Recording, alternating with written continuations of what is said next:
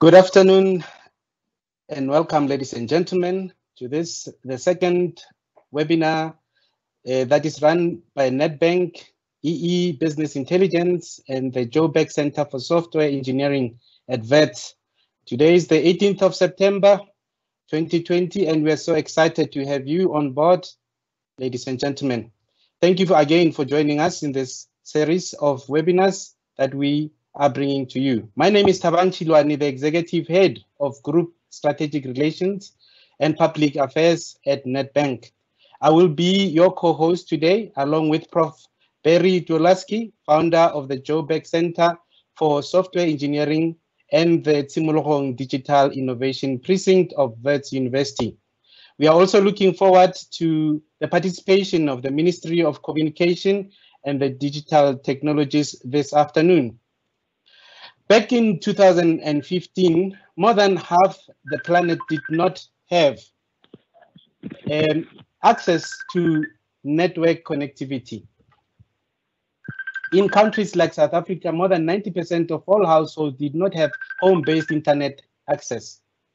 Those supporting the Global Connectivity Declaration see how critical digital literacy and leadership is to the growing divide facing not only South Africa, but in all civil societies around the world. Since then, there's been a lot of progress. Internet penetration levels are at all-time high, yet more than 25% of the world's population has inadequate access to actively participate in the mid-century global internet economy. Again, millions in the cities across South Africa, and indeed in most parts of the world, including developed countries, do not have real broadband connectivity as defined by experts. More urgent and worrisome is that the gap is growing and not narrowing. While the internet underclass have increasingly had better access and service options in the past decade or so, the elite internet technocracy opportunities and consumption patterns have grown exponentially for the past 3 decades. This means that those with access to fast internet are able to leverage the most advanced health, education, and cultural experiences, which are now available to only the most elite, while the growing digital underclass is left behind due to this unequal technological development. Simply put, this digital divide exacerbates the already huge gap between the haves and the have-not. This gap means access to good education and ultimately better career options. This is rather worrisome for a country endowed with so many young people. So today at Nedbank, we at Nedbank, in association with EE Business Intelligence and the Joburg Center for Software Engineering at Wits, are hosting this dialogue on narrowing the digital divide to provide available and affordable internet access for all South Africans. At this point, I wish to welcome the Minister of Communications and Digital Technologies, Ms. Stella Ndabeni-Abrahams. Ms. Ndabeni-Abrahams is the Minister of Communications and Digital Technologies, responsible for executive oversight over the Department of Communications and Digital Technologies.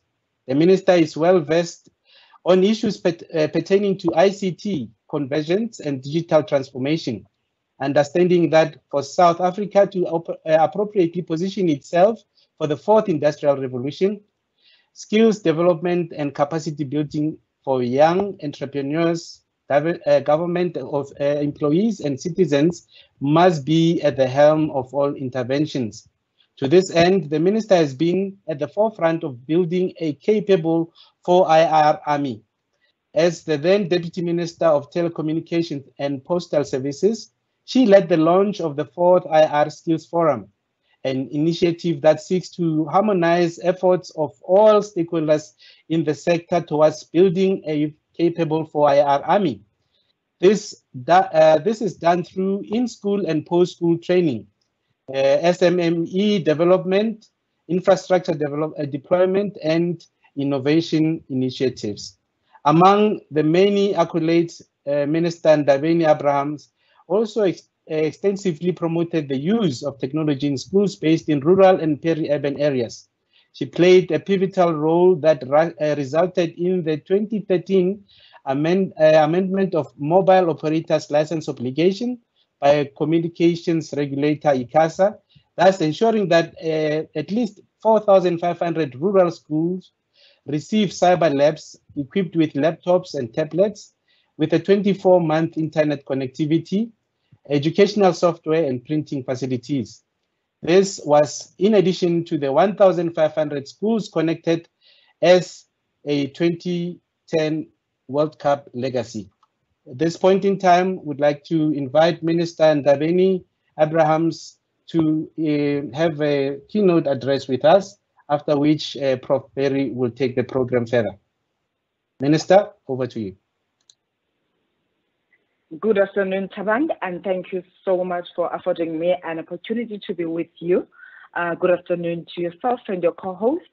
Esteemed guests, ladies and gentlemen, I am honored to address this critical gathering that is hosted by Nedbank, which is a signatory to the Contract for the Web initiative. When the father of almost all disciplines we study today, namely Aristotle, developed the model of communication, little did he know that his genius would remain the point of reference until today, when communication has grown to be an essential ingredient of normal life. Nor did he imagine that evolution of communication would reach a stage where today we talk about the Internet of Things, artificial intelligence, and all the sophistications of the fourth industrial revolution technologies. I am pleased to know that Nedbank deemed it proper to join when World Wide Web Foundation launched the Contract for the Web in November 2019. Of the 9 principles of the contract, I would limit myself and my remarks to principle 4, which talks about making the internet affordable and accessible to everyone. Launching the contract, Tim Berners-Lee, the inventor of the World Wide Web, said, and I quote, "The power of the web to transform people's lives, enrich society, and reduce inequality is one of the defining opportunities of our time. But if we don't act now and act together to prevent the web being misused by those who want to exploit, divide, and undermine, we are at a risk of squandering that potential," close quote.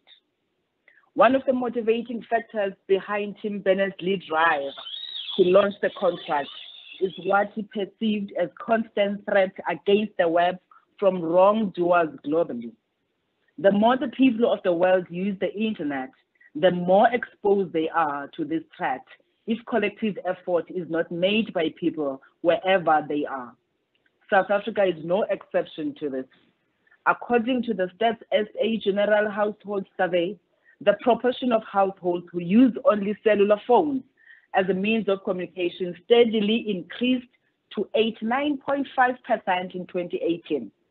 This shows greater reliance on cellular phones by households. At national level, the GHS reported that in 2018, the proportion of households with access to internet was at 64.7%, while more than half of about 60% of households nationally had access to the internet using mobile devices, with the majority of this access accounted for by households living in metropolitan areas, which sits at 67%. Mobile devices are also the most used means of accessing the internet by households in rural areas, nationally at 45%.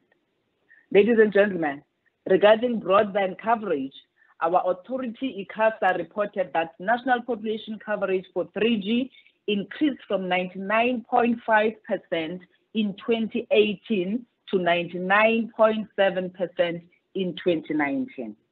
On the other hand, national population coverage for 4G or long-term evolution, which is known as LTE, increased from 85.7% in 2018 to 92.8% in 2019. Fiber to the home or building internet subscriptions increased by 28.8% in 2019 to over 1.6 million subscriptions. For a period of 5 years, fixed broadband subscriptions increased significantly by 29.4%. Over the same period, fiber to the home internet subscriptions increased by 168.2%. As I'm speaking to you now, the fiber infrastructure is being rolled out, primarily in major metropolitan areas. South Africa has abundant international internet bandwidth capacity. The capacity has increased by 36.3% in 2019. The constraints remain largely on the last mile access.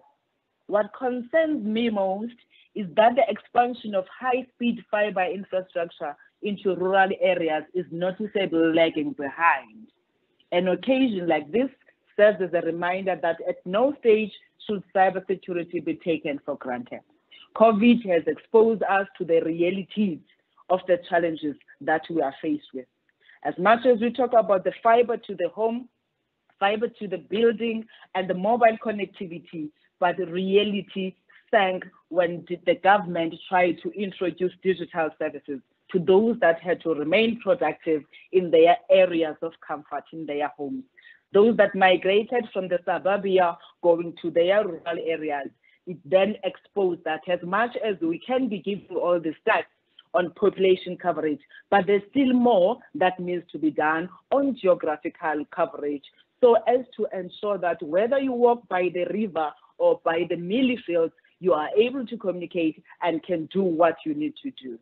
As we look at international benchmarks, according to Ookla, the global speed test ranking for South Africa was at 78 out of 174 for fixed broadband and 55 out of 138 for mobile broadband in July 2020, indicative of globally competitive broadband speeds.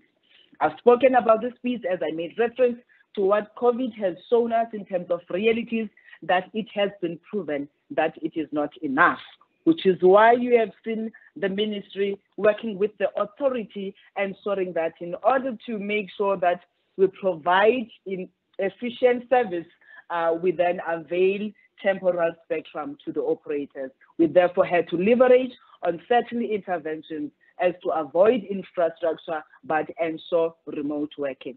As I talk about temporal spectrum that was availed, I'm going to get into the investment that has been made in the infrastructure, not by government, but by the entire industry. And as I conclude on that, I will be making reference to what government has done. In 2019, about 38 billion was invested in the telecommunications industry to improve internet access. Ladies and gentlemen, in a country like ours, where every aspect of life is color-zoned and characterized by a great divide between the rural and urban areas, technological advancements should be used to leapfrog those areas that are left behind. It is in this context that I implore all stakeholders in the industry to work together in shaping up a South Africa we will all be proud of. The corporate, government, and civil society must work together to eliminate the digital divide. In this regard, there are baby steps worth noting. A good example has been set by the country's two largest mobile operators, Vodacom and MTN, who cut their mobile data prices by up to 20% and to 50%. It must, however, be noted that this was done not in response to COVID-19, but following a 2-year investigation that was commissioned by the department through the Competition Commission into the high mobile data costs, which hammered access for many citizens. Most service providers have zero-rated many learning sites, meaning that they can be accessed for free. We have about more than 500 sites again that are targeting SMMEs that have been zero-rated. Many fiber providers in the country also upgraded the speed of the customers' lines during the lockdown, although this will primarily benefit those in the higher socioeconomic bracket. In ensuring that digital divide between urban and rural communities is bridged, government is currently implementing the National Broadband Policy, which is popularly known as SA Connect. The first phase of the project had prioritized the connectivity of the 970 government facilities, healthcare, and schools in the underserviced 8 identified district municipalities. And the department is currently conducting the feasibility study for funding SA Connect Phase 2, which would cover the rest of the country. This study is due to be completed by 2020, and it is envisaged that this will result in cost-effective and efficient broadband rollout models and funding mechanisms. You may be asking yourself, why would it take this long to undertake a feasibility study? But as I had said, from COVID, we have learned some lessons. It has exposed us to the realities that we are faced with, that as we had in the phase focus on government buildings, that people may not have access to those. Students may not have access to schools, and therefore it becomes crucial that we take services where people are at. That is why the second phase will be looking at bringing connectivity to where people are. If it means home, let it be brought home. And that's one initiative that will be driven by the private sector, as we fully appreciate the economic state of the country that we live in, but appreciate also the capability of the industry that we have that can invest more, and ours as government will be to create an enabling environment, including incentives that must be deployed in order to make sure that infrastructure covers all. On rapid deployment of infrastructure, we had developed a rapid deployment policy as required under Section 22 of the Electronic Communications Act, which has taken longer than we envisaged. You may have colleagues read or received emails that were saying Stella Ndabeni-Abrams invites companies to come and put towers without the permission of the property owners. I want to implore you to go and read the policy so that you can take comfort in the fact that as the ANC government and therefore the ministry, we do recognize the importance of people's rights. There is no way that we can undermine property owners' rights. Everything as we detailed in the policy is done in consultation with all stakeholders that are involved. Practical steps have, however, been taken to establish a rapid deployment coordinating committee and to develop the required relationships with the Department of COGTA and the South African Local Government Association. The need to coordinate the deployment of electronic communications networks proved to be an imperative in the face of the COVID-19, as so many stringent processes needed to be undertaken before people deploy the infrastructure. I once more call upon all stakeholders to work collaboratively for the common good. The fourth industrial revolution is an era of collaboration, solidarity, and Ubuntu. Experience has shown us that none of us acting in isolation will win the battle of survival in the fourth industrial revolution. Co-hosts, it is because of this reason and this dedication to that important collaboration that we need to have with all stakeholders that are involved, that today we are very grateful to be part of the initiative that we have started. As I conclude once more, I want to say we have not done much. COVID has really exposed us to that reality, but we believe that working together we can do more in order to make sure that we connect the 20 million unconnected people of South Africa. Our authority, ICASA, is in a process of licensing spectrum, which will also assist us in bridging that digital divide and expand, including attending to the issue of the cost to communicate. Immediately after our meeting with the authority, we'll then appraise all stakeholders of the processes and the timeframes that we are expecting. Ladies and gentlemen, allow me to say the ANC government loves you all. South Africa awaits your contribution. Thank you so much. Thank you so much, Minister, for that very illuminating and very clear picture of what your strategy is and what the government is doing in this post-COVID new reality. And we have identified, and everyone's seen, how the a bright spotlight has been put onto the digital divide. And we know that we are a country of haves and have-nots. And in the digital space, as we go forward into digital transformation and the fourth industrial revolution, we are very aware that we've got a lot of gaps to fill.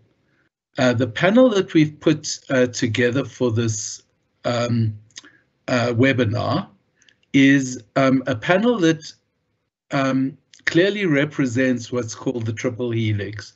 We've got research and academia, we've got the corporates, and we've got government around the table. And I think, as you said, Minister, it's about partnerships. It's about bringing together those three parties.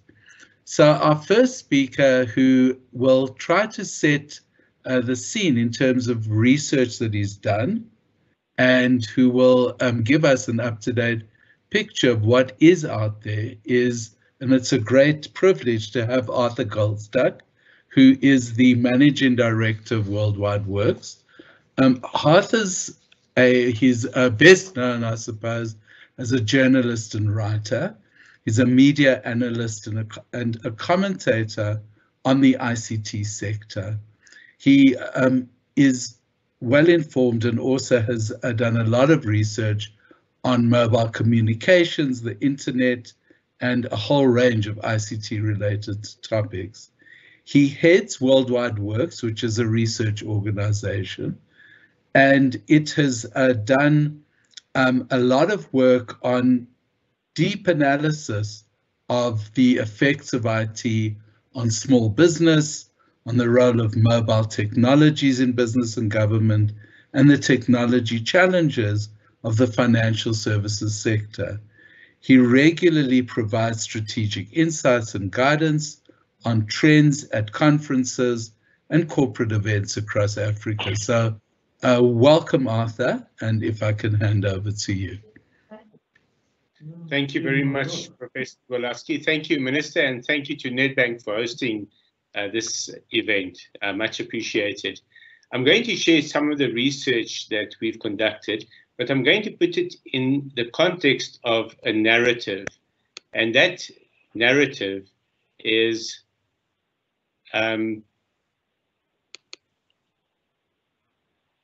around the many digital divides of our society.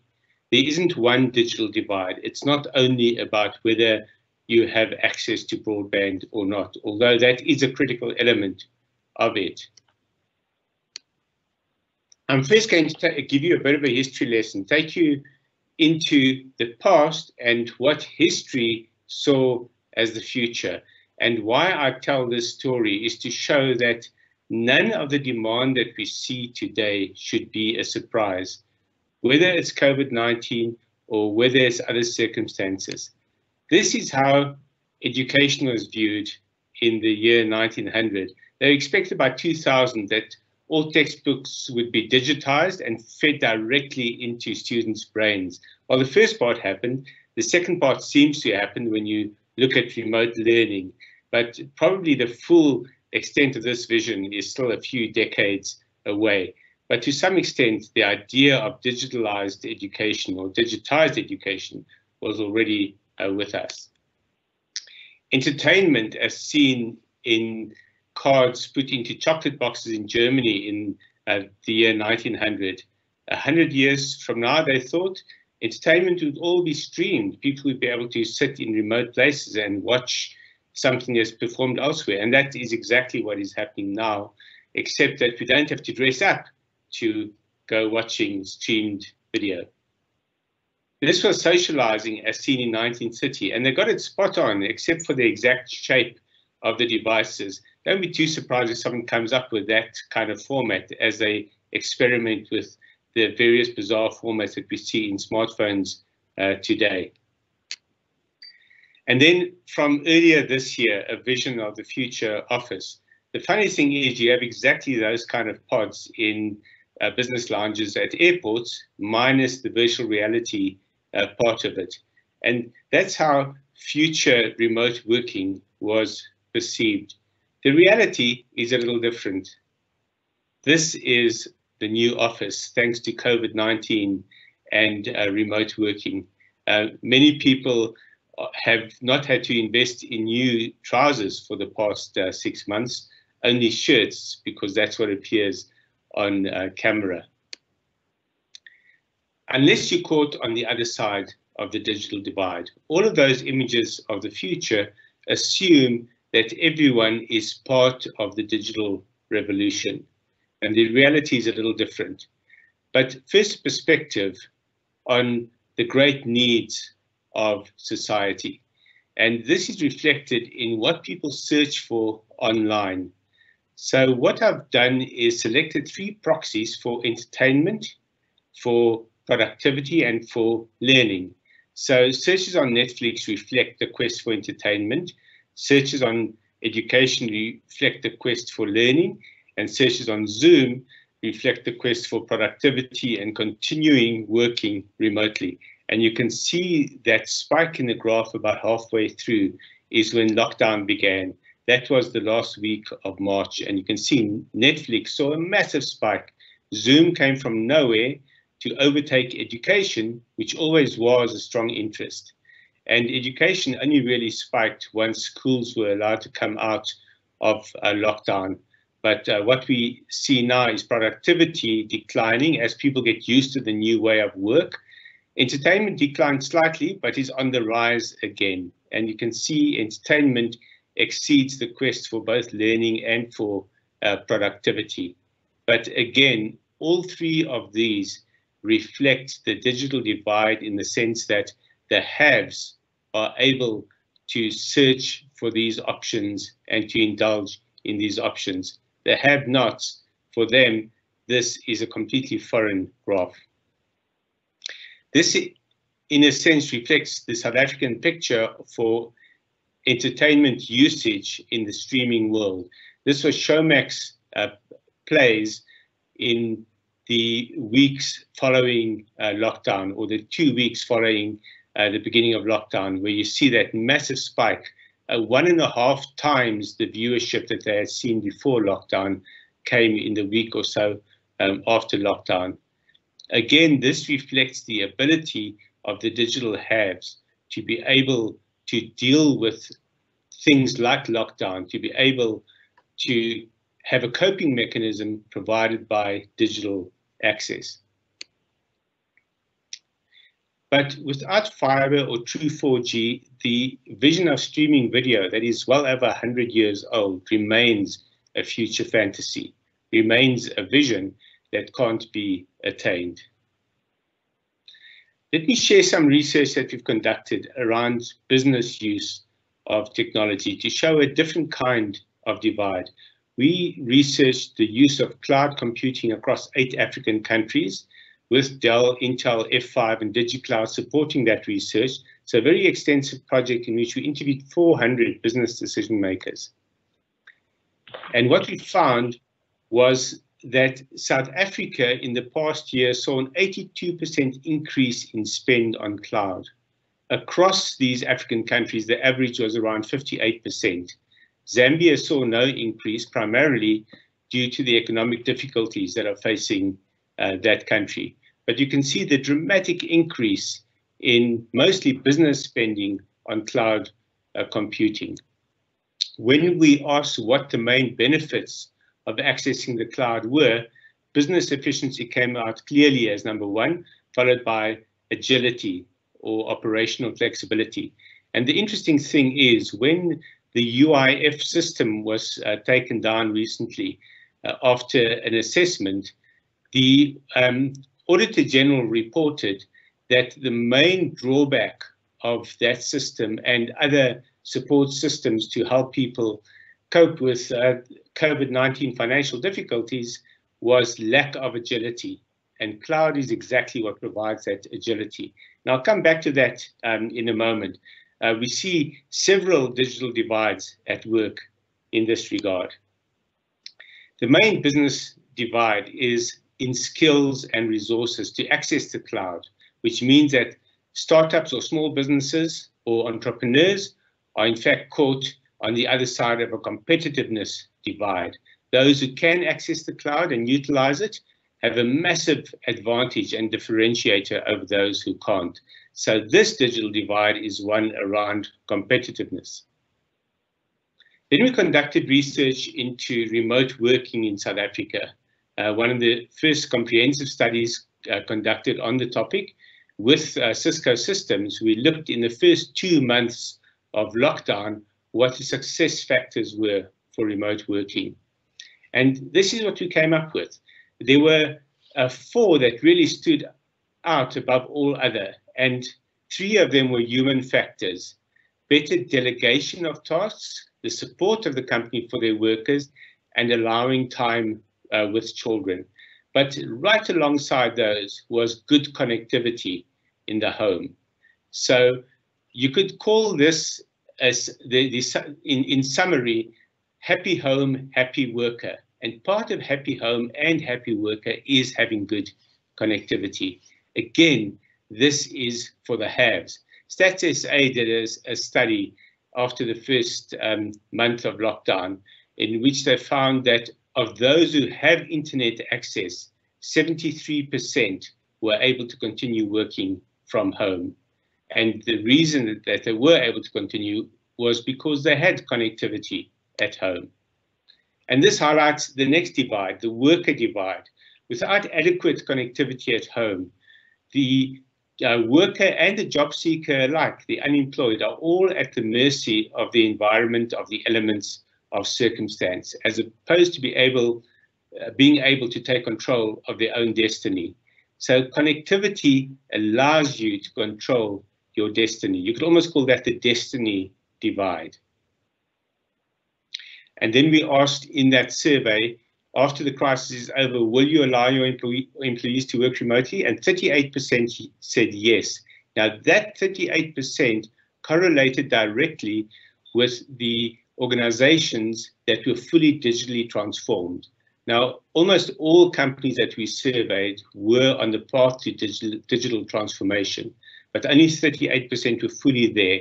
And quite coincidentally, but probably predictably, 38% also said they will allow staff to continue working remotely afterwards. Then in our cloud survey, just hopping back to that survey, we also asked where the cloud assisted businesses in coping with the crisis. And a massive 91% said it helped with disaster recovery, which is a proxy for business continuity. But behind that, and not far behind, 82% said remote working. So the cloud was the basis for continuing to work remotely, and therefore the basis for not being caught on the wrong side of the digital divide. But then we asked where the cloud assisted government in coping with the crisis. And here we found that only 69%, still high, but well behind the 82% of businesses, were able to continue with remote working. And this reflects a digital divide in government as well. And it's really a digital transformation divide. It tells us that the readiness for many futures is all about your ability to transform all your processes. And as we've seen, especially in the UIF debacle, the government itself is caught on the wrong side of this divide. We talk about the digital awakening, when organizations are able to embrace the digital way of work, when the people are able to work digitally, and when people start embracing e-commerce and the like. This is not about change, but about everyone being able to feel the change in the way they operate. And that's why we call it the digital awakening. But the digital awakening highlights the digital divide, because it highlights the divide between those who can awaken digitally and those who cannot. This was a fascinating graph that Nedbank issued around 2 months ago, where they showed the shift in footfall to their banks and contrasted 2019 with 2020. So the big shift in 2020 came with lockdown and COVID-19, where there was a massive drop in footfall, and then it increased again slightly, but to a much lower level than it was before. And what you're seeing now is, well, the last stats that they released was 60% of existing clients were going into the bank, compared to 81% a year before. Now, that represents a digital divide between those who are forced to go into the bank and those who cannot. You could almost call that a 60-40 digital divide. And this is a barometer of the digital divide facing much of the population. This is really the bottom line, that digital awakening is not a choice for our economy, for our society. It's a necessity to be able to embrace the new future. And it's a necessity for all. And it's connectivity that is going to allow for that digital awakening. The many digital divides are keeping much of the population from being digitally awake. Thank you very much.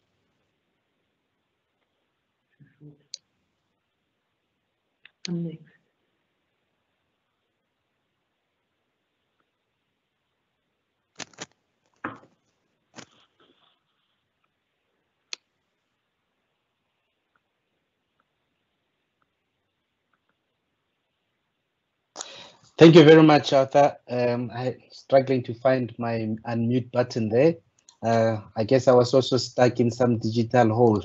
But thank you so much for a very riveting presentation there. And I can tell you that the reason I bought new shirts is because the old one didn't fit. The fridge was just too close. Next up, yes.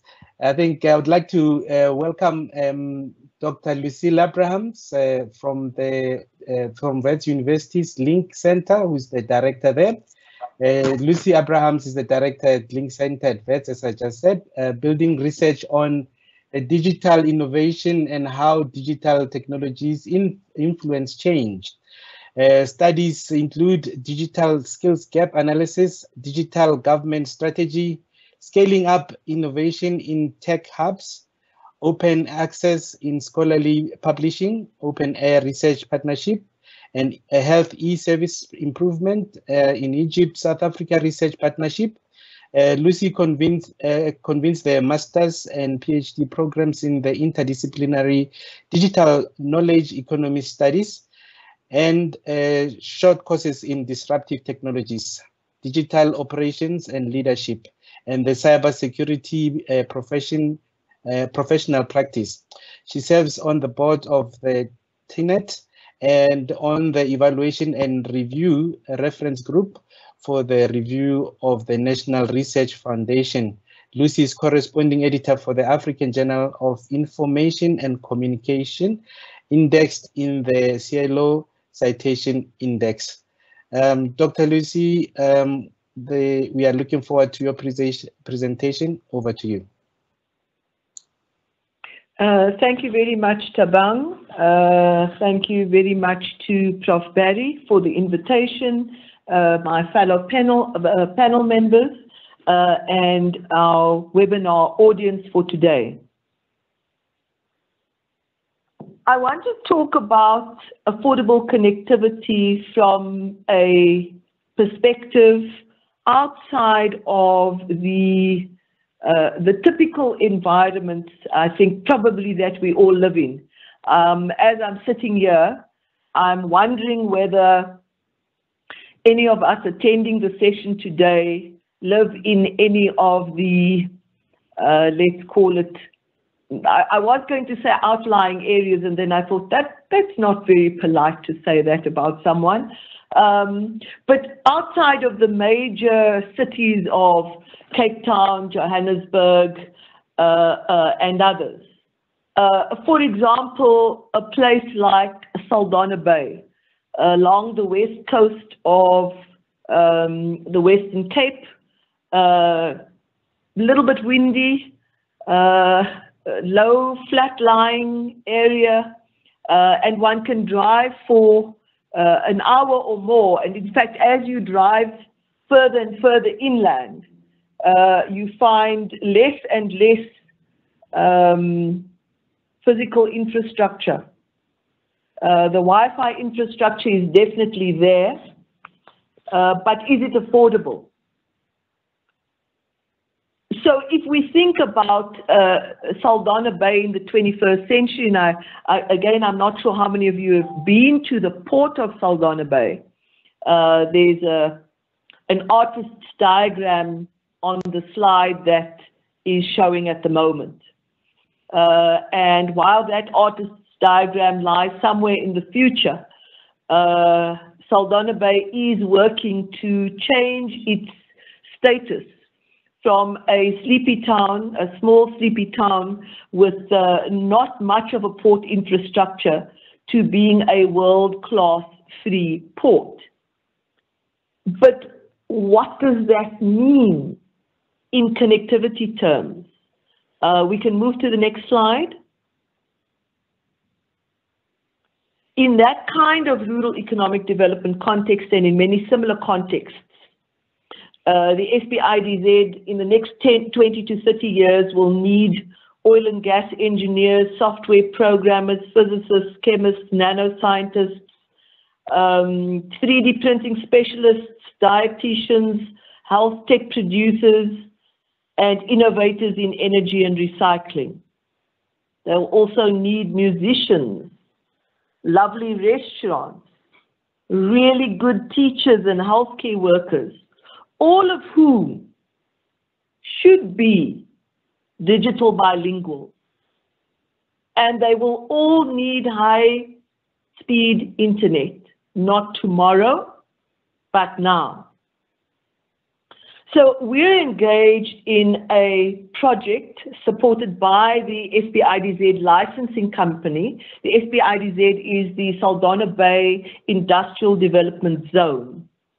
So the SPIDZ licensing company is supporting a project, a large project to enable schools to enter the digital era.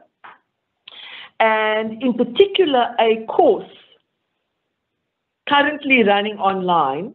The course is called Applications in Dynamic Software for Secondary Mathematics Education. And the initial week of the course was delivered in one of those wonderful venues, the Saldanha Bay Protea by Marriott Hotel. I'll show you a photo of that in a moment. And the second week of the course is being delivered not in 1 week or 5 days, 6 hours per day, but online over the course of 10 weeks, 90 minutes per week, with 18 teachers working from home or attending from home, and where the team of academics offering the course are located across Stellenbosch and Johannesburg. So we are in the same virtual classroom, if not in the same room. But in order to make this possible, despite the fact that the schools do have internet, that would really, it's just I call it a pretend internet, because it's not really access to the internet. So we all say, oh no, schools, let's look at the percentage of schools that have internet access. Let's look at the pins on a map, and we might fool ourselves that schools have internet connectivity. But they, like Arthur was saying, they don't have good enough connectivity to participate in an online course using dynamic software. So the SPIDZ licensing company bought everyone a dongle, handed it over to them, and that is how we then run the course online. We can move to the next slide. Just a little minor visualization of the course I'm talking about. The particular digital tools we're using are GeoGebra and the Geometer Sketchpad and Microsoft Excel. And we are teaching and learning, because everybody, including the academics involved, are both teaching and learning simultaneously. We are teaching and learning dynamic algebra and dynamic geometry visualization software. And a very interesting thing happened in the first week. What happened in the first week was that the lecturer from the University of Stellenbosch, who was actually sitting in her lounge at home, asked one of the teachers to request control of her screen, which one of the teachers duly did, and started to move their cursor around to show various features of, I think it was isosceles triangles. And I then said to someone, where is that cursor moving? And they said, on Erna's screen. Erna is the Stellenbosch academic. And I said, no, it's not moving on Erna's screen. Where is the cursor moving? And they thought about it for a moment and they said, the cursor is moving in cyberspace. So when Prof. Barry asked me to speak about what it means, what connectivity means to a person, a consumer, a citizen, an employer, I could not think of a better example than that. Where is the cursor moving?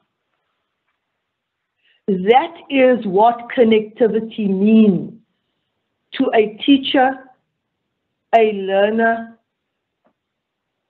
to the West Coast Education District of the Western Cape Education Department, who in this case is the employer, to the Saldanha Bay Industrial Development Zone Licensing Company, who is desperately trying to build socio-economic development along that coastal area, with the potential, but not necessarily the promise, to all those coastal dwellers, until you get to a point where you can no longer drive up the coast. But there are many coastal villages, there are many poor young people, young girls and boys in those coastal villages, who want to see that cursor moving in cyberspace. We can move on to the next slide.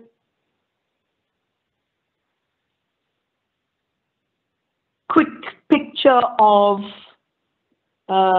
before lockdown. And we can move on to the next slide. Little bit of an alphabet soup of what we're doing. Secondary mathematics, dynamic software, algebraic equations, online tutorials. We can move on to the next slide. And a professional development framework for digital learning. We have very large numbers of young people in schools, young people who will be the generation of 2020 to 2050. And I think this is what connectivity should mean for all of us, not just for the people in Saldanha Bay, or the people along the West Coast or the SBIDZ, but for all of us. For Nedbank, for the Department of Communications and Digital Technologies. This is our mission. This is our development mission. We can move to the next slide, which shows that while we are at the very, very early stages of transitioning beyond mere connectivity, there are barriers to that digital transition in schools, to that digital transformation of the learning process because of poor connectivity. And what is it that we have to build on top of the connectivity? We have to build education streaming services. We need to be able to do live streaming and asynchronous content streaming on everything from secondary mathematics to geography, history, music, arts, theatre online, choirs online. That is what we need to think about in terms of e-education. Not simply, you'll excuse me for using this word, a few miserable pages of content online. We also need to think about the transition of the nature of a school. And let me use the example of the Saldanha Bay context to suggest that the tech hub environments that you see on the left-hand side of the screen should be more what schools look like. Schools need to become to resemble tech hubs in certain ways, for certain subjects, for certain parts of the curriculum, so that they can become closer to the sources of deployment of those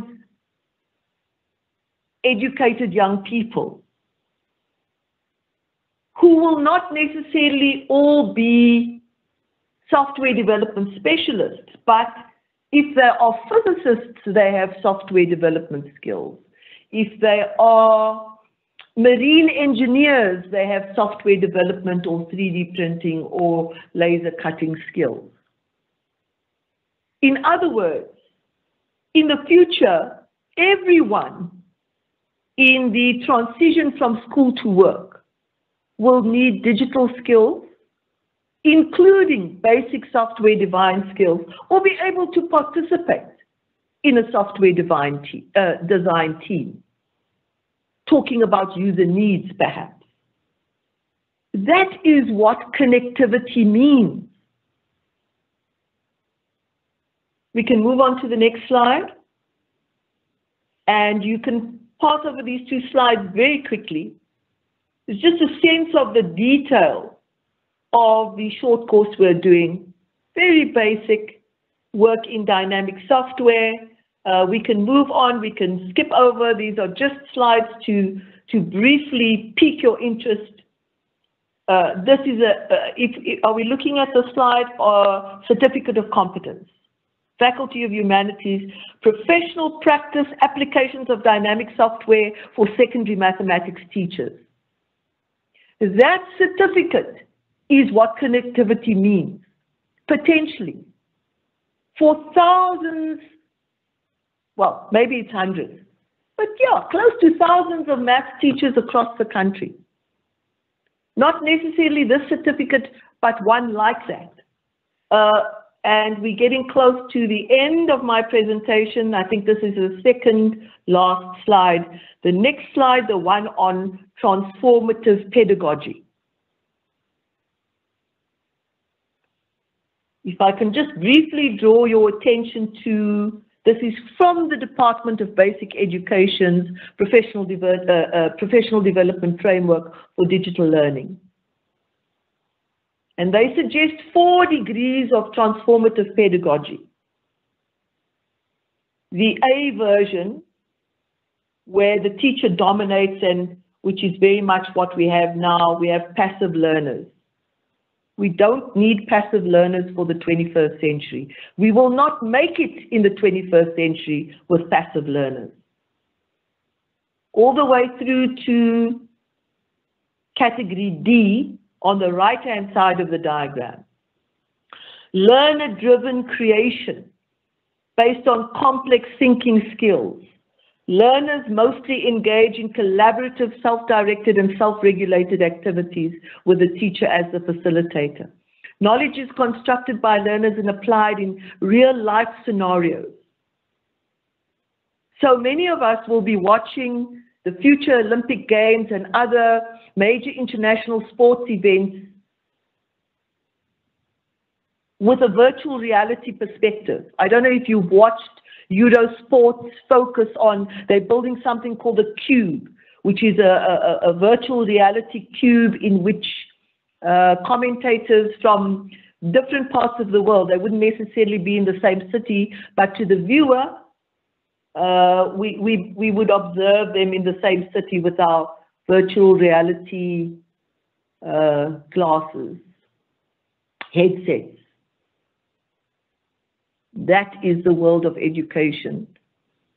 That is what connectivity means to young people, to teachers, to future employers. Because without that kind of young person graduating from matric, who is going to go into university and do data science and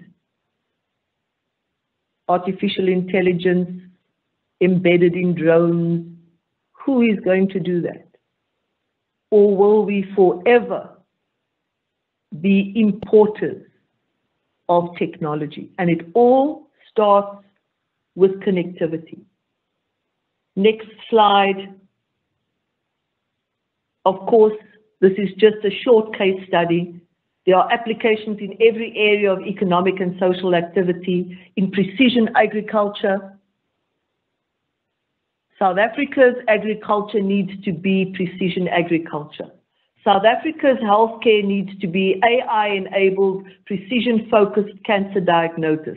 South Africa's digital manufacturing needs to incorporate simulation, 3D visualization, data analytics, and multiple collaborative digital tools, and of course, fintech.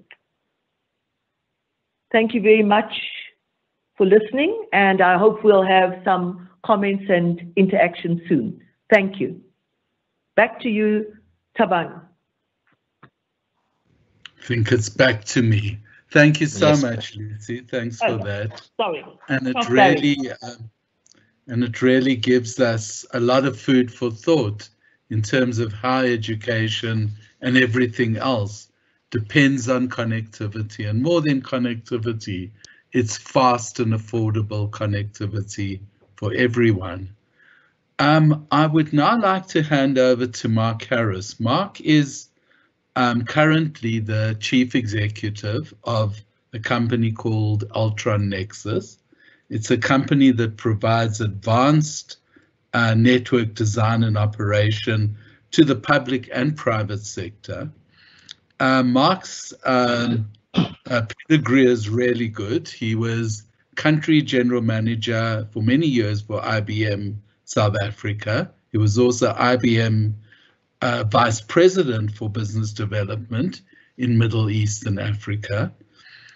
He then joined Kagiso Media as the chief executive. So the kind of world of content is also very familiar to Mark. And I have to say as well, he's served on many advisory committees and councils. He was on President Thabo Mbeki's advisory council on ICT, and he's also on my JCSE advisory board as the chairman and on the Tshimologong Precincts board. So thank you so much, Mark, for coming and joining us, and I hand over to you.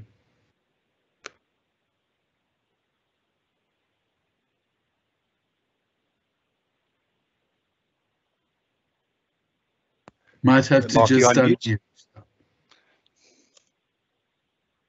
So Mark, are you? I do, yeah. Yeah. I do feel a little bit like, I've heard some really good presentations with some deep thoughts, and I'm about to bring us all back down to the ground level, unfortunately. What I'm going to try and do is, we heard a lot about connectivity and how important it is. But I really want us to just open our minds and look at, what we can do and how long this is going to take us in order to ensure that we don't create a digital divide.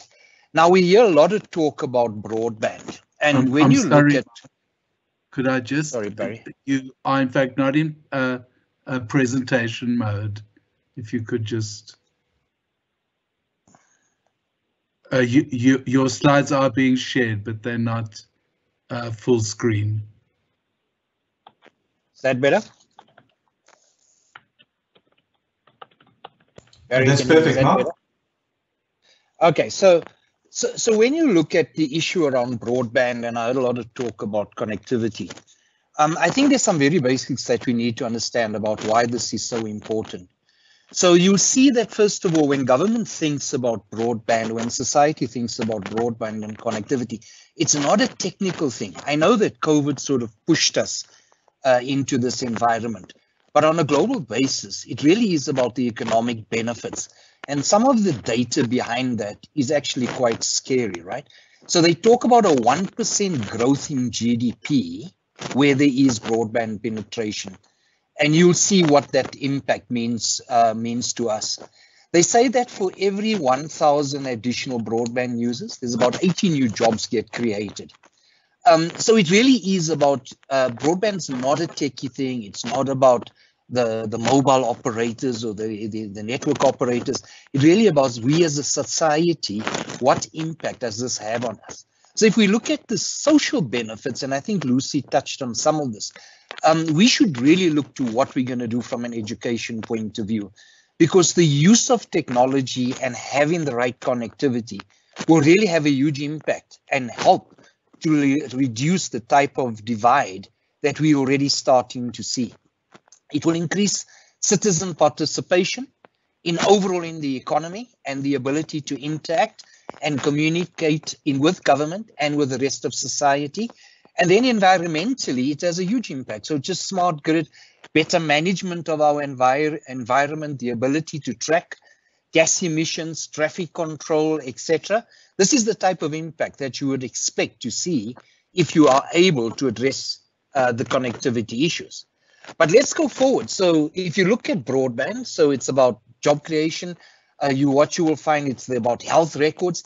And I think the interesting thing for me, specifically during the COVID period, is to see how some industries have quickly adapted. So, I mean, we all know what happened with education and the fact that kids had to be educated at home.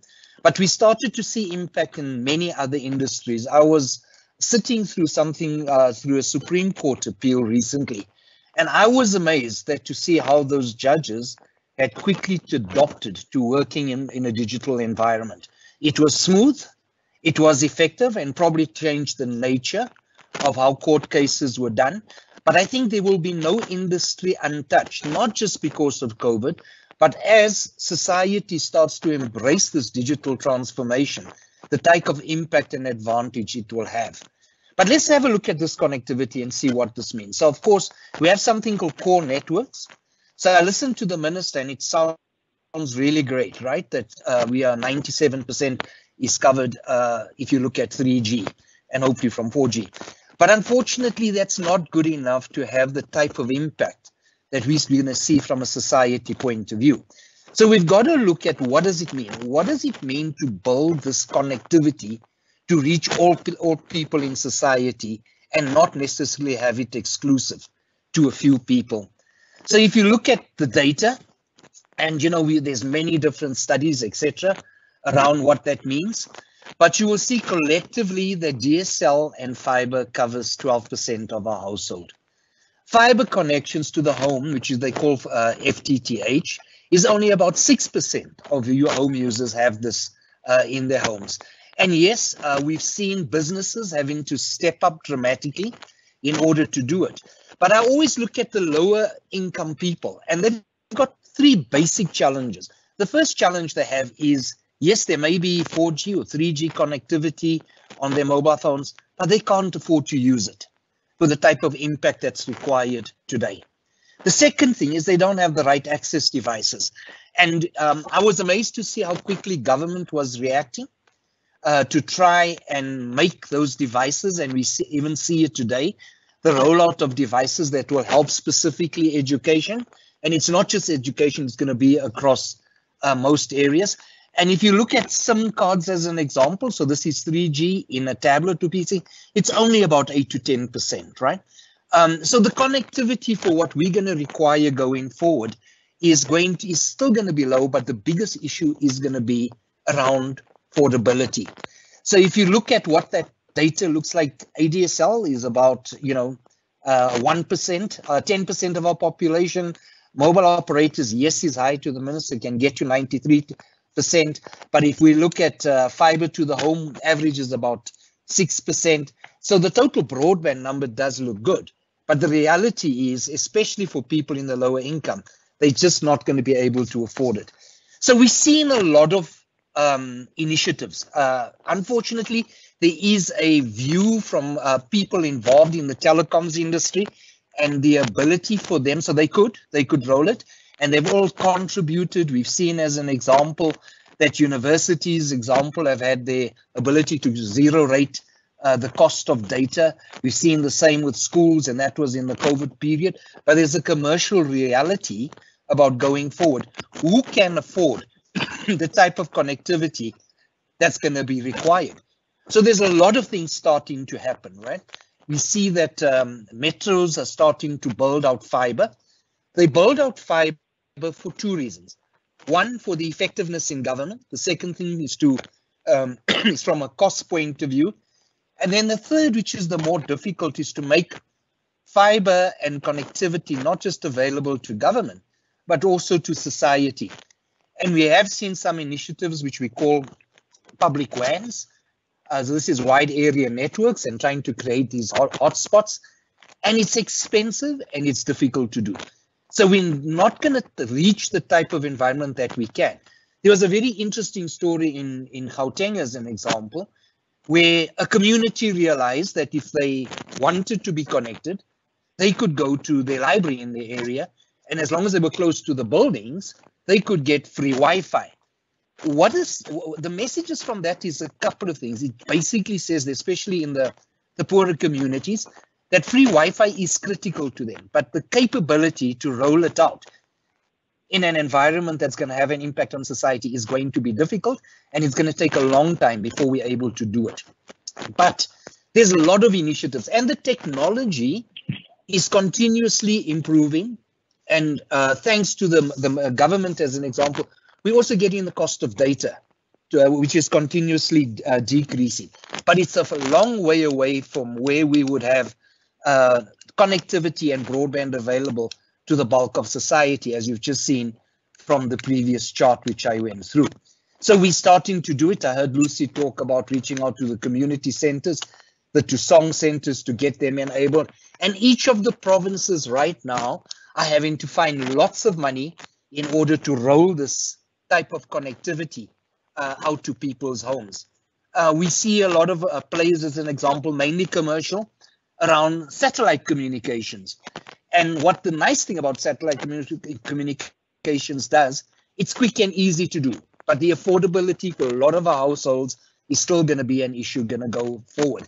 You've heard about something called TV white space as an example, which should be a low-cost entry for a lot of people, or ability to give people in the lower incomes access to connectivity.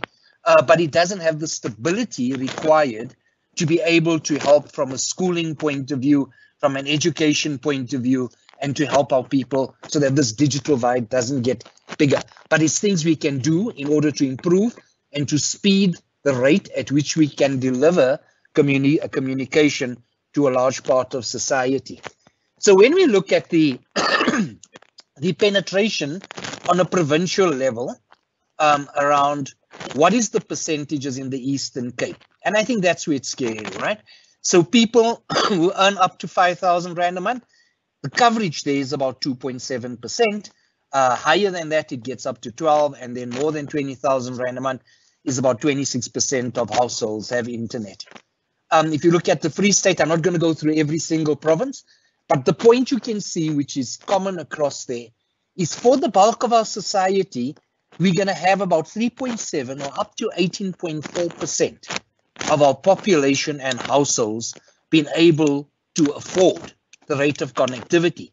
Now, unfortunately, there's a caveat to this, because when the telco operators look at how they're going to roll out, whether it's fiber or whether it's something called 5G to people, they're going to concentrate on a couple of things. The first is, where is there density in the population that it makes sense to make the investments to roll it out to that particular demographics in that environment. And then the second thing, unfortunately, is who can afford it, right? So when we look at the connectivity today, the level of affordability will remain a challenge. And unfortunately, government's really going to have to step up to help us to overcome that particular issue. If we look at the rural connectivity in the provinces, it's scary.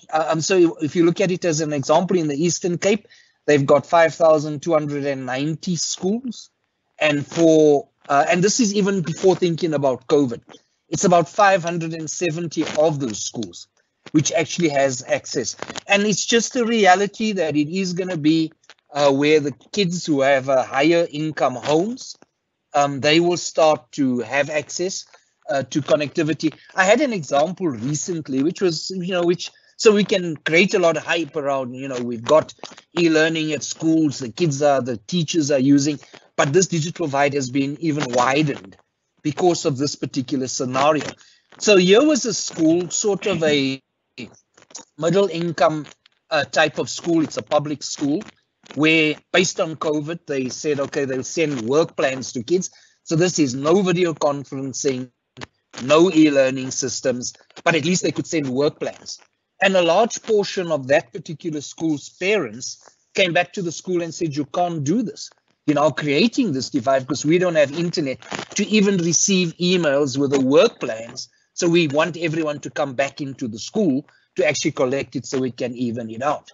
So yes, the COVID thing has driven, and I think the online learning has been fantastic. I just fear that when you go look at the impact it's actually had on a large part of our population, the divide has actually increased rather than us being able to use the situation in order to improve it. And things like zero rating, etc., is fantastic. The reality is it won't be there forever.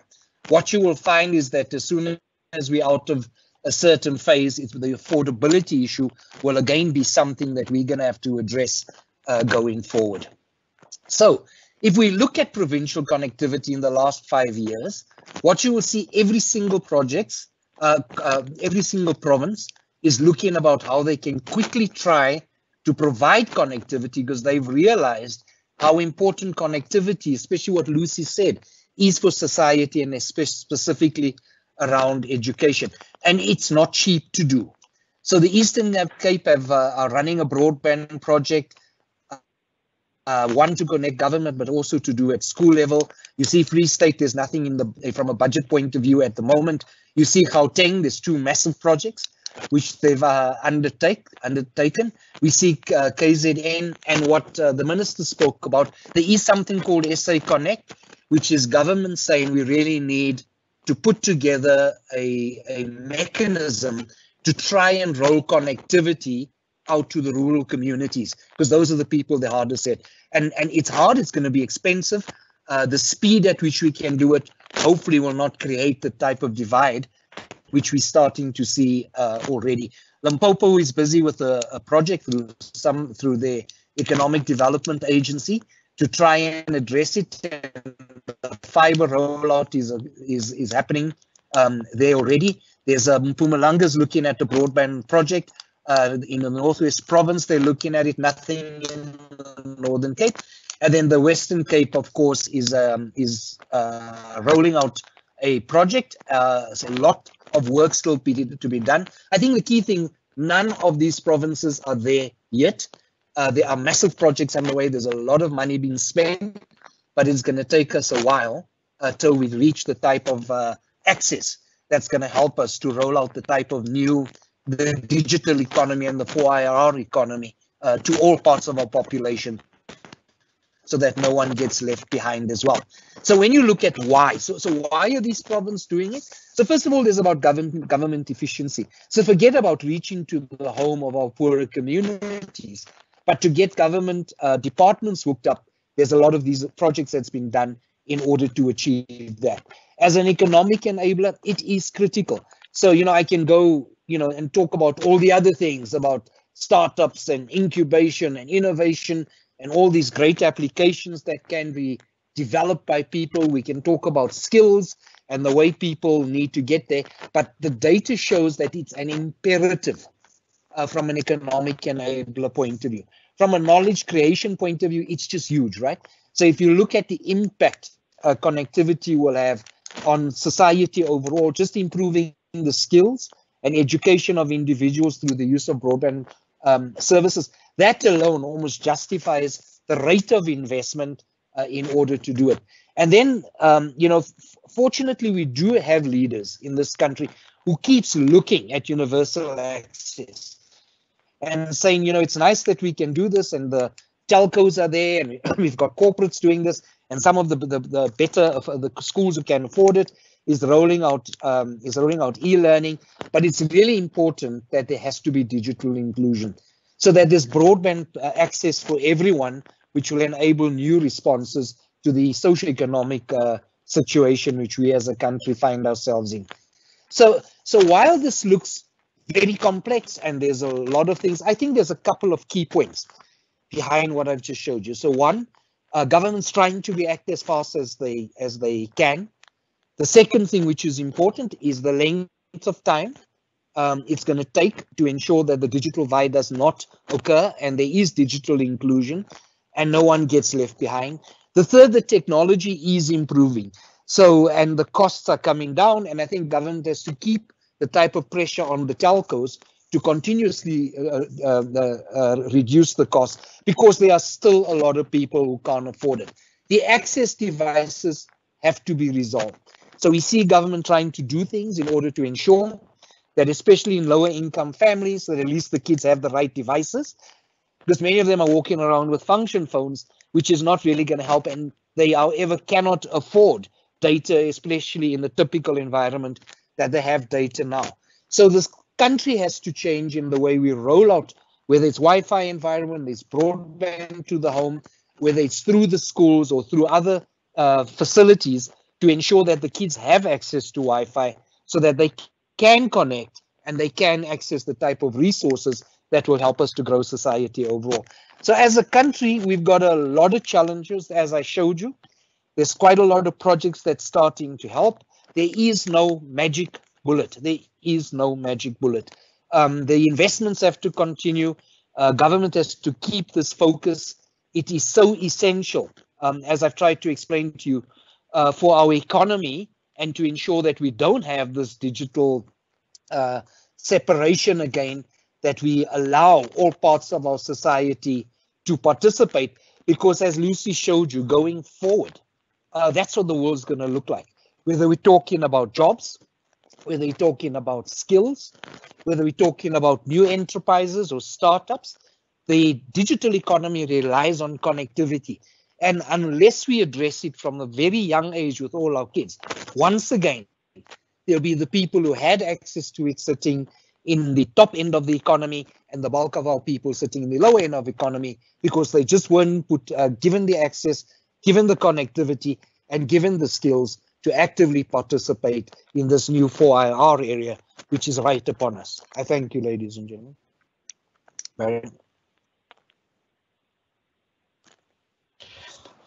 Thank you very much for the intriguing presentation that we've just heard from you, Mark. You've given us a lot to think about. Indeed, there are a lot of questions also coming on the side, and we would like to encourage everybody who's watching to post your questions on the link, and we shall try to address them during the question and answer session that we'll go through into in the next few moments. It is also my pleasure now to introduce, last but not least, of our panelists, Mr. Lance Williams, who is an executive for the infrastructure at the State Information Technology Agency, SITA, with over 24 years of experience in the ICT sector. Having obtained an Information Systems Honours degree and Bachelor's of Commerce degree from the University of Cape Town, Williams spent 9 years in the private sector, specializing in financial services before transitioning into the public sector. He has over 12 years of experience as a CIO in the public sector and was appointed as an executive at SITA in 2018. A humanitarian as well as an IT visionary, he has served on the United Nations Disaster Assessment and Coordination Board, chaired the National Disaster Management Advisory Forum, co-chaired the Working on Fire program, and was a South African government representative to the United Nations in respect of disaster management. He has also served on the board of the South African Weather Service.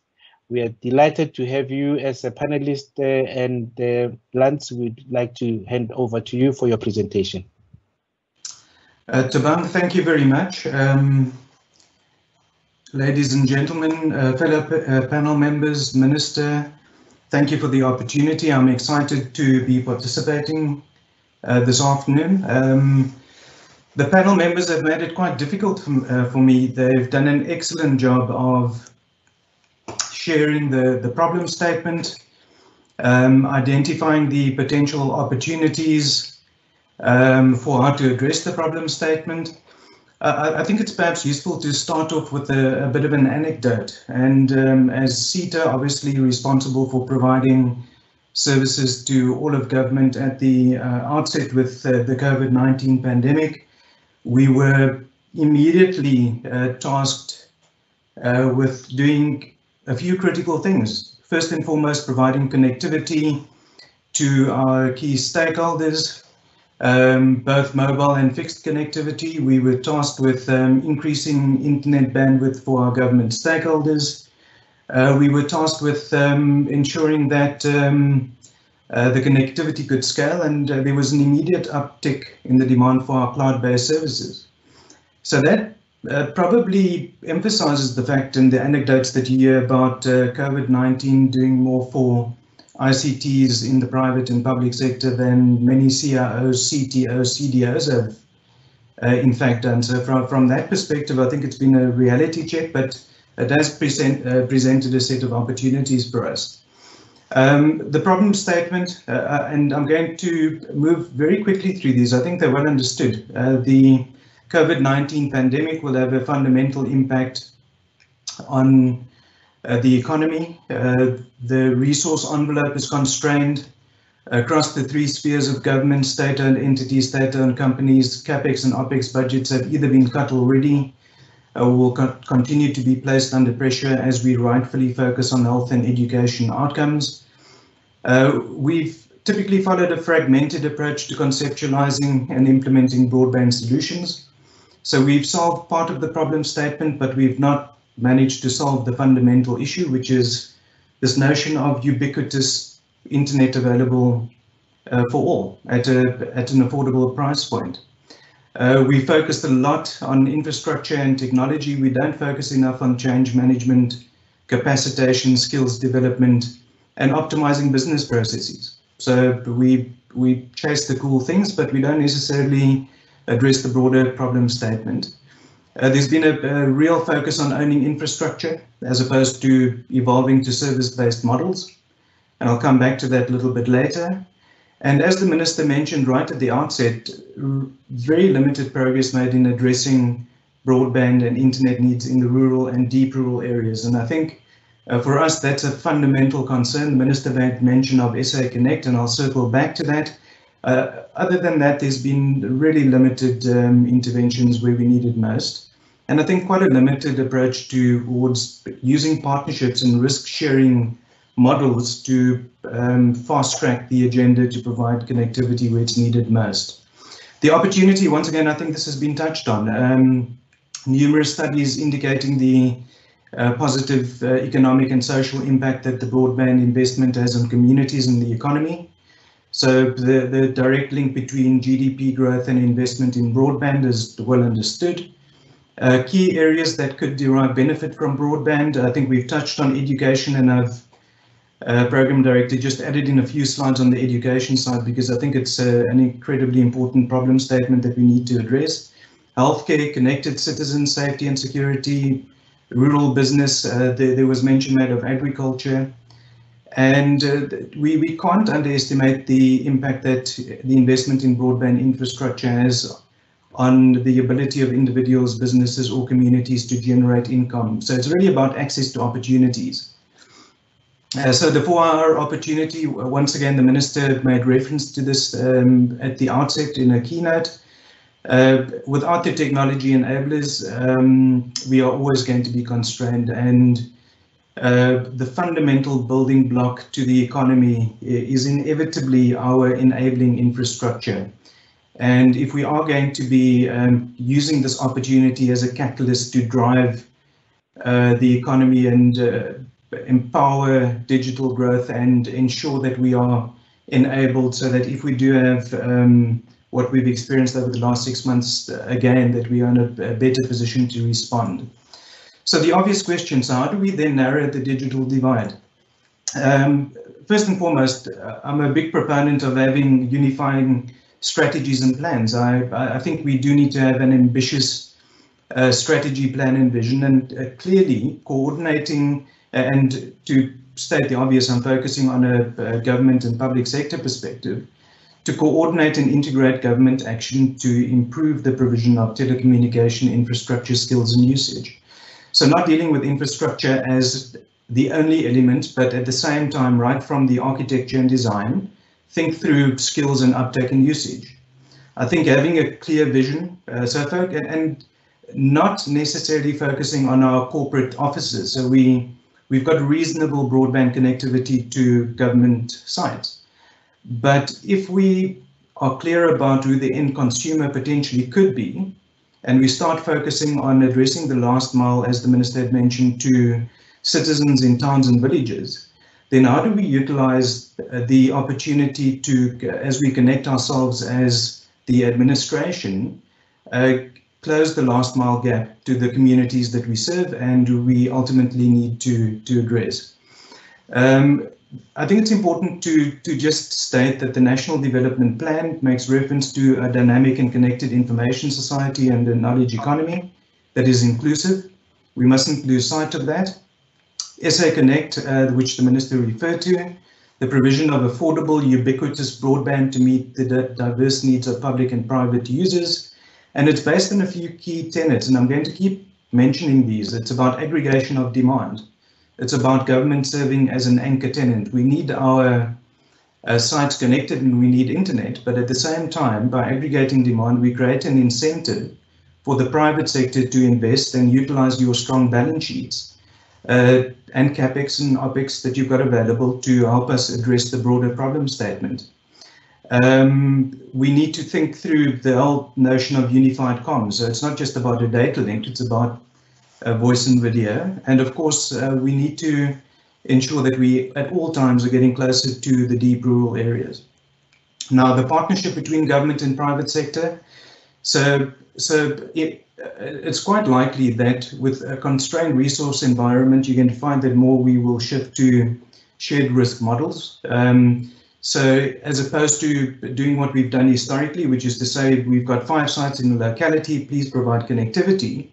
We do a situational analysis and we say, well, actually we need 2,000 sites connected and we are not going to do it over a 2-year period. We will make the time span 5 to 10 years. And that should provide sufficient incentive through aggregation of demand for private sector to price the solutions more effectively, but also to create an incentive to get the enabling infrastructure into the deep rural areas. So within the Western Cape, as the earlier presenter, Dr. Abrams had mentioned, you don't need to go more than 30 kilometers from Cape Town CBD and there's very little connectivity, depending which way you're going, and I'm not referring to going into the ocean. So I think from that perspective, we do, as we serve as anchor tenant, aggregate demand, create the incentive for private sector, the anticipation would be that you would be more likely to invest in areas that perhaps were not commercially sustainable or viable historically. And at the same time, partner with SMMEs, QSEs, EMEs to ensure that we're building out the economy, growing small businesses, investing in local economies, and ultimately creating a self-sustaining ecosystem. And ultimately that will address the key enabling infrastructure so that we can get on with the digital transformation agenda, and particularly from a health and education perspective. So this is just a conceptual view. I think if we then deal with the provision of broadband to government sites as enabling infrastructure, you then cascade it out somewhat. So you then say, if you have 2,000 sites and 1,300 are schools. Why not create public Wi-Fi hotspots so that you get the last mile addressed, albeit perhaps not at an enterprise grade level, but at least you're getting the point of access closer.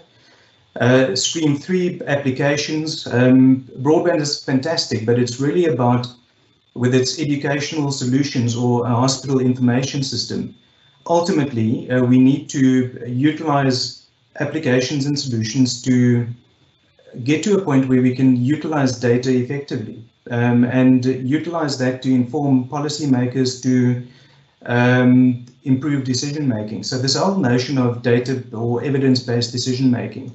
So it's a self-sustaining ecosystem, but premised on getting the enabling infrastructure in place, getting the apps and solutions in place, and ensuring that we've got data that we can harvest and make informed decisions. So Program Director, I'm not going to focus too much on the lessons learned. I think the key points and takeaways, the need for partnerships. We can achieve our own organizational goals, but I think if we're smart about things, we can partner with each other and have far more impact. I think let's put a lot of emphasis on planning.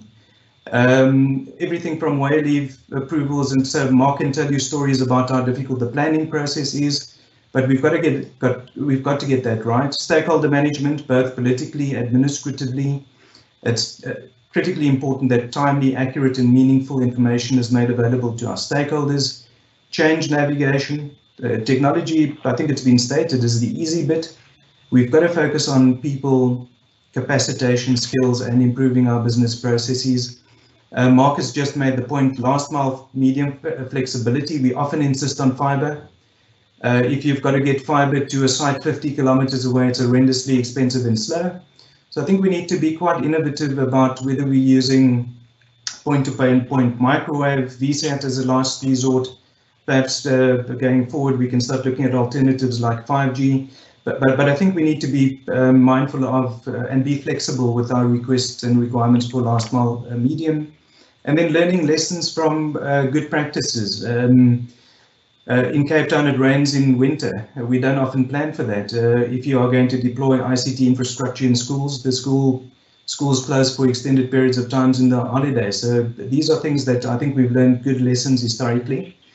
And I think just to start concluding, we need to see broadband and internet for what it is. So it's potentially a game changer, and I think it was well articulated by the other presenters, but it's really a means to an end. And I think the end has either got to be, and think of the government pinnacle outcomes. So whether it's improving education outcomes, health outcomes, that's when broadband becomes a game changer. Just as you were introducing me, Chair, I've just pulled in this slide. Once again, I think if you look at the left, it's access. So get the enabling infrastructure in place. So this is an educational ecosystem. Once that is done, or concurrently, you've got to get the infrastructure into a school. That doesn't make much sense if you're not taking the teachers or the educators along with you. So the capacitation around that. And then, of course, ultimately ensuring that, and because once again, if there's not, it's about getting to the internet, it's about sharing and creating content. Without moving towards that direction where, as government, once again, through our requirements, we can share risk with the private sector. And this is possible, and it's been done. I think, and these aren't going to come through very clearly, but I've literally just taken Worcester in the Western Cape as an example of what can be done if we plan correctly. So the yellow sites here are the municipal sites within literally a 1 square kilometer block. If you then add in a post office, the green block, if you add in the police station, the red star, if you then, and literally, if you overlay all of the government facilities within a locality, you do get to the point where you, as opposed to going out for 2 or 3 sites to get connectivity, you could say for this particular locality, provide connectivity for a meaningful period of time, but the anticipation is that private sector, we want a compelling price point. So government will aggregate its demand, you provide the solution, and ultimately we get to focus on the outcomes that are important for government. So whether it's healthcare, education, safety and security, and the private sector gets to do what you're good at. And I think this is a mutually beneficial approach to addressing the problem statement that we've discussed this morning. Thank you very much.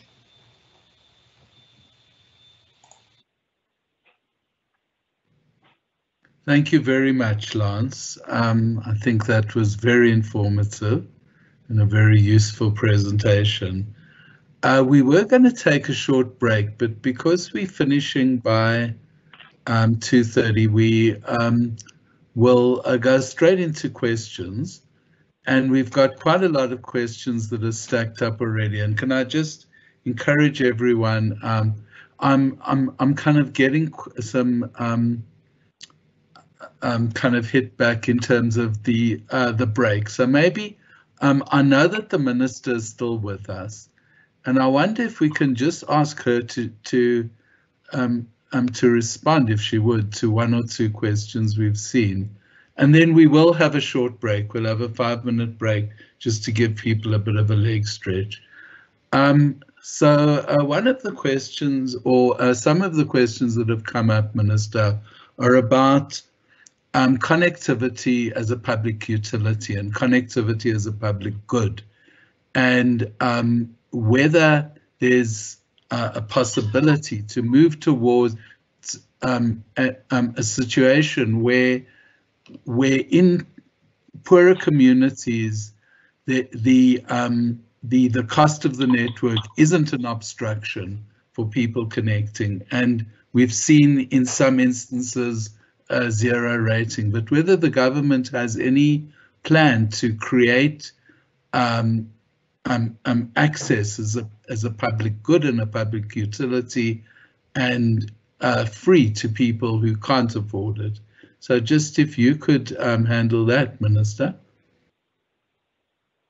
if you are still with us. Thank you so much for that question. And of course, earlier on when I made my presentation, I made reference to the things that COVID has really exposed us to, which therefore meant that it really exposed us to those challenges of saying internet or connectivity is not a luxury. It's a basic need, just like electricity. And therefore, we believe that it is high time that South Africa treats it as such. That's why when I spoke about the second phase of SA Connect, I then mentioned the fact that the feasibility study that is being conducted seeks to look at wall-to-wall connectivity, but amongst those, I spoke about the incentives that must therefore be availed by government to the private sector that must go and connect, because we're not going to be providing different services to the people because of their geographical area. So if we're going to say we're deploying blockchain for particular services, we're deploying artificial intelligence, it talks to the quality of the bandwidth that the people of South Africa must have, irrespective of whether they're in the suburbia or they're in the rural areas. If we are to digitize, for example, the health services, if we are to digitize education, we're not going to come up with different methodologies or softwares to say this one specifically for the poor people, and therefore this is what we must do. But as we talk of that quality bandwidth that should therefore be availed to all, we're also saying there's a need to look at all, because our responsibility is to enhance digital inclusion. And that starts by looking at those that are excluded or those that are digital outcasts, not by choice, but are forced by circumstances, whether it's issues of accessibility or affordability, which is where government steps in. We will be, unfortunately now, I can't detail the entire plan. As we said, we're looking into different studies that are being done to say how best can we go about. But one thing that we agree on is that internet is a basic human right as we stand. Therefore, government working with the private sector should find ways of ensuring that there's digital inclusion, so that we really get everybody to participate in the digital economy. So we are looking at those without us being prescriptive, whilst we appreciate the challenges that we face with. But there's certain areas where, for example, if you look at my department, when we work with USASA, currently as they roll out broadband, when you work with others, you see that we put more money on infrastructure. Actually, we subsidize infrastructure and usage at the same time. Isn't it high time that we say, let's partner with the private sector to build infrastructure, whatever terms that we put, and then government looks at usage. So those are the things that we are considering, but the technical teams are working on the nitty-gritties to say what would be the best method to ensure that there's going to be digital inclusion in South Africa. And as soon as we get those findings of the studies, then we'll be able to say this is the methodology that we're going to apply for South Africa. I hope I've answered your question. Madam Minister, thank you very much for that answer. We just want to capitalize. I know you may have to drop off soon. There are two questions that I quickly want to sneak in before the break. One is a short one, which may have a long answer, but I hope it may not be that long. The first one is, has there been any contact with Elon Musk's Starlink? That's the first one. And maybe let me allow you to answer that, and then I'll ask you the last one. We had tried to get hold of Elon Musk, not only because of the work that he does. We recognize first that he's a South African, and therefore it also becomes our responsibility as we look into the mixed technologies, as we talk about connecting the people of South Africa, to say, how can we build in some of his innovations? I know the Department of Trade and Industry is busy with that. And from our side, we have said we'll wait for them and join that they can agree on in terms of saying what are the other issues that we can collaborate on. But of course, key to that are the studies that are being conducted. And our presidential PMO team is looking into that work to say what can be taken and therefore customized for South Africa. I hope I've answered. All right. Thank you, ma'am.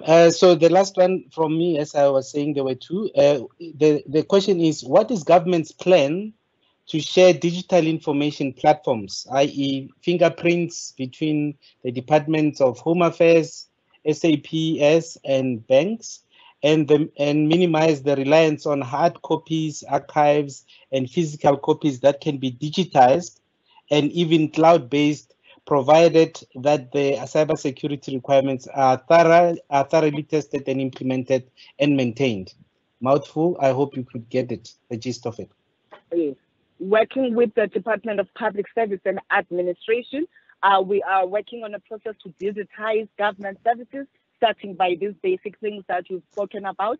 But of course, when it comes to the issue of the digital identity and all the other things that you're talking about, there we are working with the integrated justice cluster to say how can we fast track. Of course, there's the issue of resources that we're taking into consideration. There's the policy issue that the department is busy with in terms of the data and cloud policy. To say as we utilize all these platforms, we've got to ensure that there's residency of the data and therefore protection. And also the last thing that we're looking at with the various departments that are in the security cluster is establishing a cyber security task force for South Africa to make sure that we can build firewalls and everything that must then enhance the security of the people that will be participating in the digital platforms that we are talking about.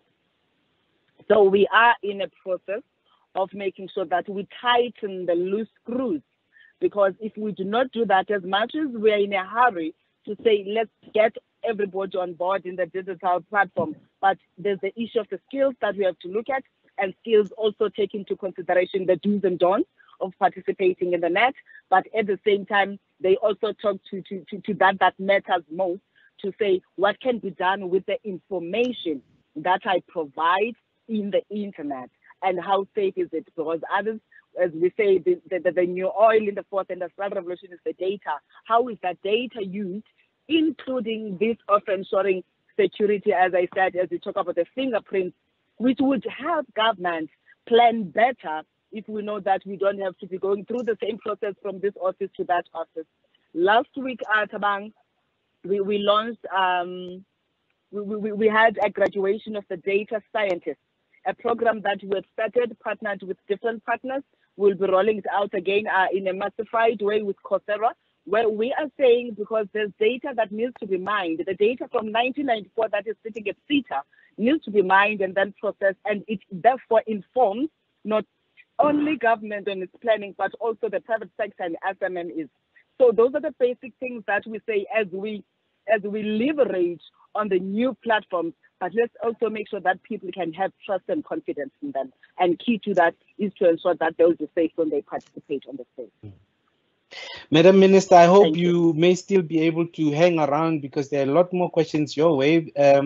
However, if you have to go, we would understand. We would really appreciate if you could still, but I've been told we need to have a 5-minute break. Otherwise, I will not be given my stipend for the day. So maybe if we can come back at 10 to 2, 13:45, 13:50.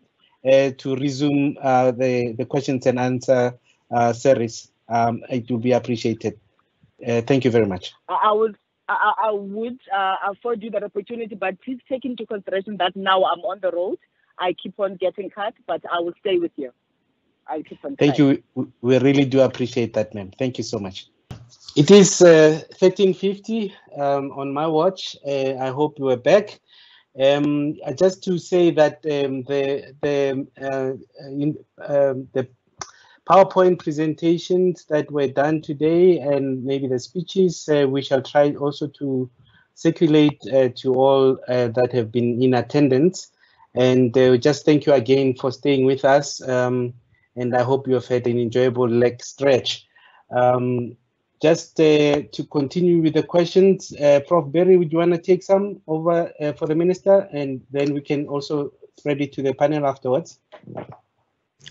Okay, I've got a question that's quite technical, and someone's asking about when we'll see true 5G, whether this will happen in 2021. And what our plans are in terms of the introduction of 5G, and whether the Minister or possibly one of the other panelists can answer that.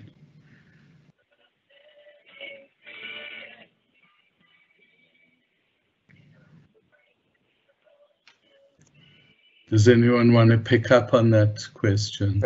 Very, it's Mark. I mean, maybe just a comment. Yes. Right? So 5G is directly related to spectrum because 5G exploits a certain amount of spectrum, and of course the MNOs have a big play in the rollout once they have spectrum going forward. So the Minister has two things. We've got the auction of the spectrum, which is committed to happen this year, and then there's the wholesale access network, or known as the WOAN, which I think the Minister said will happen in 2021. 5G globally is rolling out. It's not a magic wand that's going to get fixed immediately. It takes a while to roll out the types of base stations, etc., to be able to exploit that spectrum. And there's a commercial reality around how fast even the MVNOs will roll out 5G. 5G initially in this market, so a lot of people also see it as being a cheaper way to do connectivity. It won't be that cheap initially. So as an example, if you look at Rain, which is a good example, because they've already rolled out 5G, it's there. It's about 500 and something rand per month for some level of connectivity. So the ease of view that 5G will be everywhere. It will allow a faster rollout of connectivity to all areas, but it will take a while longer.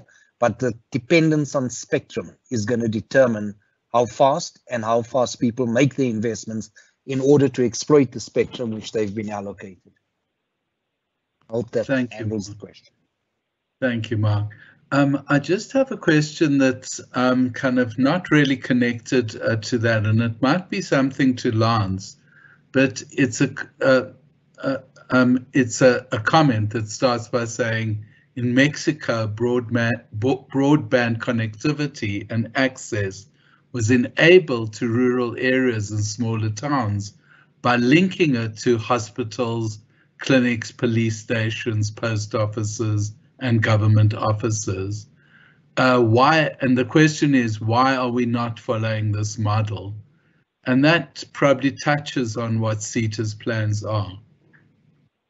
So Prof, thanks for the question. It's a fundamentally important question, and if we're brutally honest with ourselves, I think historically what we've done as government, and I speak in the broader sense, is that we've acquired solutions on a piecemeal basis.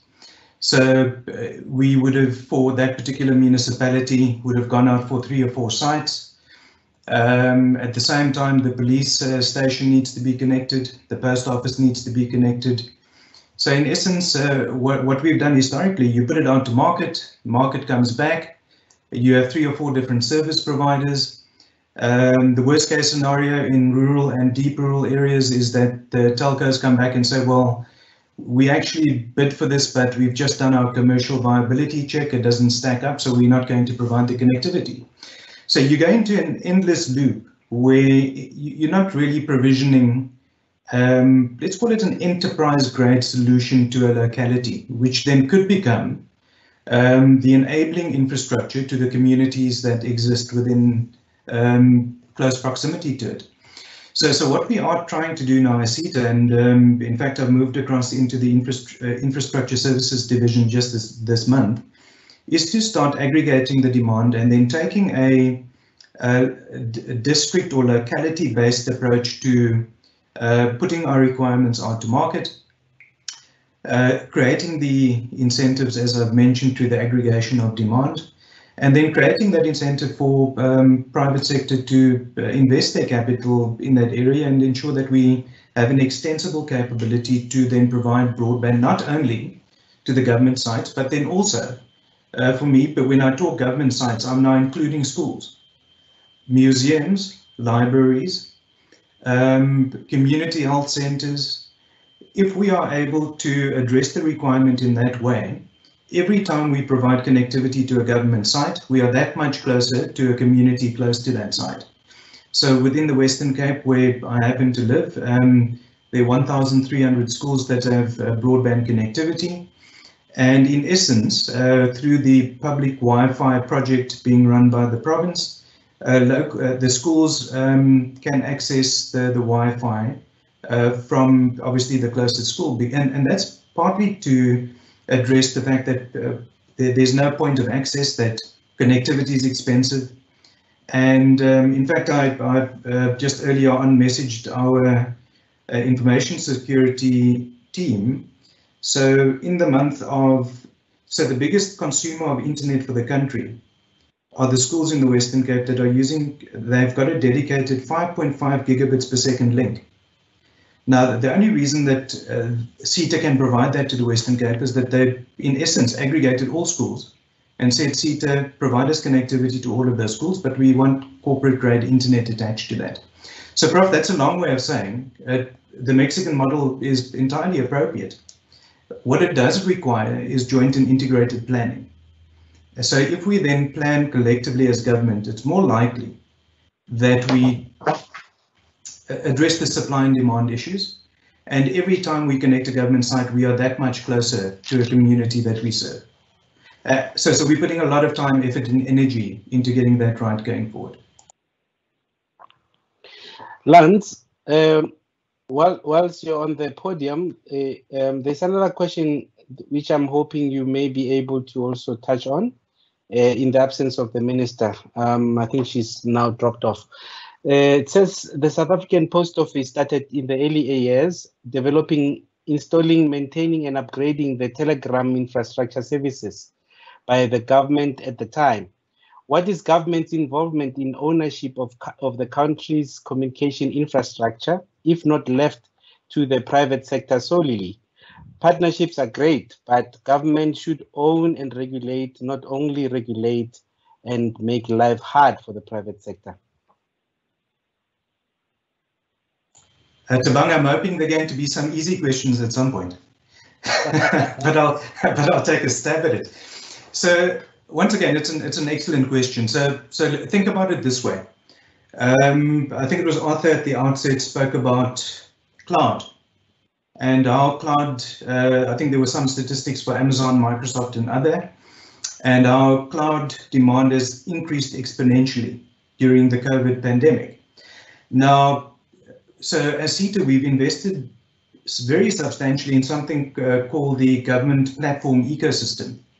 And in essence, it's a cloud of clouds. What we say is that if a workload is secure, sensitive information, clearly we'd want as government to ensure, as the Minister had mentioned, that the data residency issues are addressed and that we have that data in country, particularly if it's a patient record or a student record or information about a learner or somebody within the social ecosystem. So the highly secure cloud, inevitably, we've spent a lot of time, effort and energy on architecture, security, and ensuring that it's on our infrastructure and in country. Everyone. If as an example, yes, the information is more of a commodity-based workload, so an email address that deals with non-proprietary information, okay. Then it's quite likely that you want that you'd be quite happy for that information to exist within a public cloud. So once again, I think if it's secure, a platform that is required, if we want to ensure that the information doesn't leave the country, clearly their government probably wants to own and operate the infrastructure. More commodity-based workloads, there we could quite easily. Good afternoon, everyone. I'll just start by making a few points, and then I'll swap over to Kiru's. So just the one point I want to make here is that Lucy, this is fine for now. Can everyone see my screen? Lucy, please can you mute? Johnny, can you mute Lucy's call? Yes, we can see. I'm sorry, Lance. Prof, I thought it was just a voice in my head. So I think just to summarize that, I think there are certain workloads that we'd want to function within the government ecosystem. There are others that are commodity-based workloads, as if it's just cheap storage that you require for non-sensitive information. There's no reason why a public cloud provider can't provide that. We are engaging very closely with the State Security Agency. Obviously, all cloud-based workloads we need to ensure meet the requirements as set out, and the SSA are the custodians of that due diligence. So when we start talking Microsoft, Amazon and other, that's at quite an advanced stage of being vetted already. I must say, Taban, the challenge in fact is that obviously if I'm owning and operating my infrastructure, the cost for that unit of whatever I'm selling is that much higher. So you don't get the economies of scale of whatever a Microsoft or an Amazon could acquire that unit of whatever it is that you're consuming at. And government has become very price sensitive. So I think the need for securing information, running it on a secure platform, and the cost of external providers perhaps providing alternatives, it's got to be about a value proposition consideration that also needs to be made. Could I step in with a question, and it might be to Arthur or to Mark, but there's a question that says something about the key word in what Lance presented was a self-sustaining ecosystem. And the question talks about local manufacture. And I know Arthur has looked at devices and sort of end user electronic. And the question is about tablets and smartphones and other devices, and whether that's happening locally and to what extent. And then going further into the network, whether things like our network switches and 5G equipment is being manufactured locally. We're hearing that a lot of money is being spent on rolling out broadband and connectivity, and whether that's being used to benefit local industry and manufacturing. So that's the question. I don't know whether Arthur wants to come in and talk about the devices. I'd be happy to talk about it briefly, Barry. There have been various efforts to manufacture locally, but manufacture is perhaps a misnomer. It's more like assembling locally, bringing in the parts from Chinese factories that mass manufacture and then assembling them locally. Very often the parts are customized in these Chinese factories and shipped out here, but mostly from a branding point of view. Generally speaking, it's a case of using reference designs that companies like Qualcomm and MediaTek provide, and you can then fine-tune or customize what you're going to put together, but based on what's already being manufactured, and then you import that in bulk and assemble it locally. So Mint was one of the forerunners in that kind of approach, and today you have Mara phones who claim they're manufacturing locally as well. The problem with all of those is that they don't have the economies of scale that you get with the bigger brands, like Transsion, for example, that sells the Techno brand across Africa. They are also manufactured in China. It's perceived as an African brand because it's designed for this market.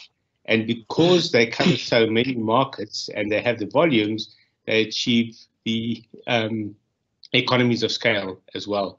But purely South African manufacture and even assembly doesn't really get there.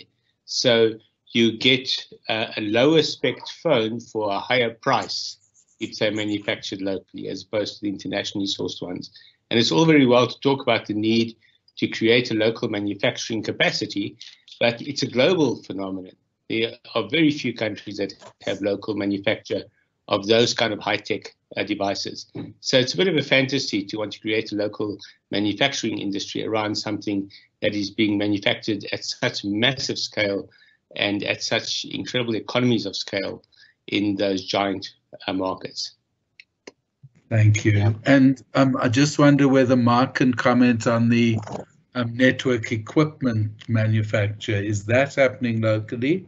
Was that the same as what we're hearing from Arthur? So I think Arthur's hit the nail on the head, Barry. It's extremely difficult just because we just don't have the scale here, and we haven't reached a point of a manufacturing production environment where we can compete. We've seen, as an example, there's been an initiative in the Eastern Cape to manufacture, I think it started off with decoders and tried to get into smartphone and tablets. Very difficult to make it work when you're competing against the Chinese and the Indians and some of the other Asian countries, where the cost of labor and the best practices from a manufacturing is already inculcated at scale within the environment. When you look at the networking equipment, we occasionally there's a gem that comes out locally, but it's very, very far in between. Even on the software side, which is probably a little bit easier than the hardware manufacturing, what we will see is that it's hard for South Africa to compete. One, just because of the investment required and the ability, do we really have that type of software skills which can develop the type of applications that will be prominent in the networking space? But it's something the country has to keep doing, right? We just have to keep doing. We really, a lot of the digital stuff is a consumer-based economy, to say we have to import just about everything, and it does make it expensive and more difficult for us to be successful.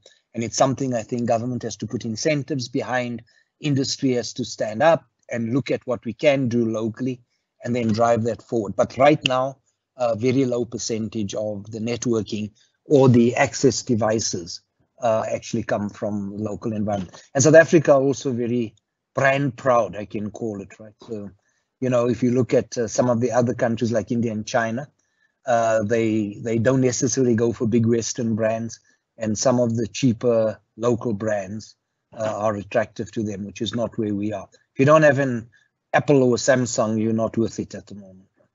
Mm-hmm. Yes, unfortunate. Prof, there's a very long question, but I think it's worth asking here from Rayfield Wright. He says, I work for a group that is constructing agriculture collective. That is constructing an agriculture collect in the Northwest Province, whereby we are targeting an initial class of 300 pupils. Our primary objective will be to provide a curriculum that will be based on the approved South African norms, but through partnerships here and abroad. We hope to employ some of the technologies highlighted by your presenters to enable the school to go beyond these established norms and provide for a paradigm shift in the type and quality of the education our students will experience, who undoubtedly will be nearly 100% previously disadvantaged individuals.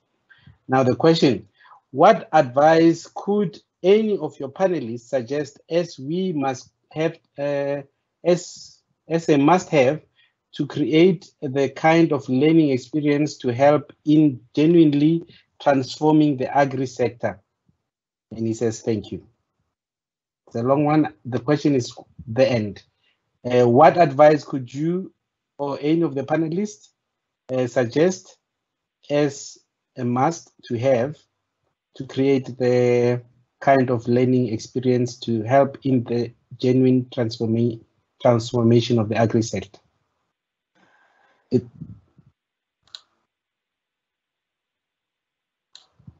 It is to all of you.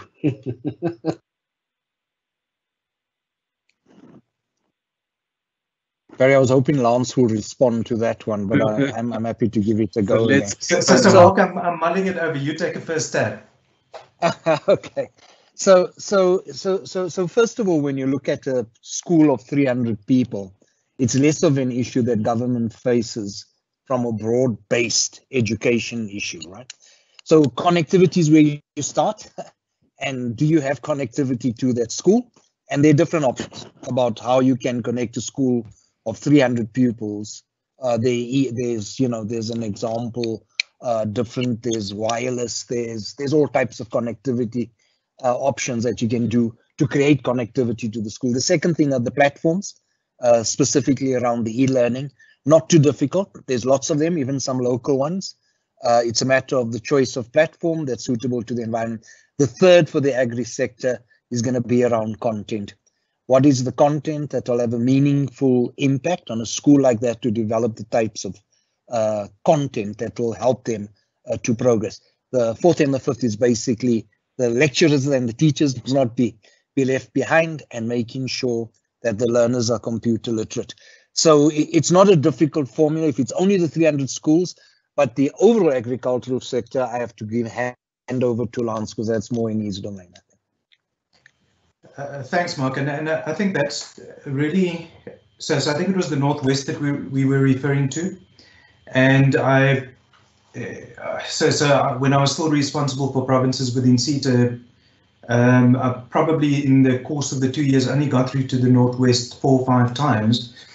And I was always struck by the fact that, so you've got a conceptual view of rural and deep rural, but when you're out on the road for 4, 5, 6 hours and you realize the geographic spread of our people and where people are located and the difficulty in getting meaningful infrastructure out there, it's a difficult problem statement. And I think to give a very high level response, I think firstly, agriculture, I think it was one of the panel members early on today, Dr. Abrams, I think, that mentioned that agriculture is such a fundamentally important sector for the country.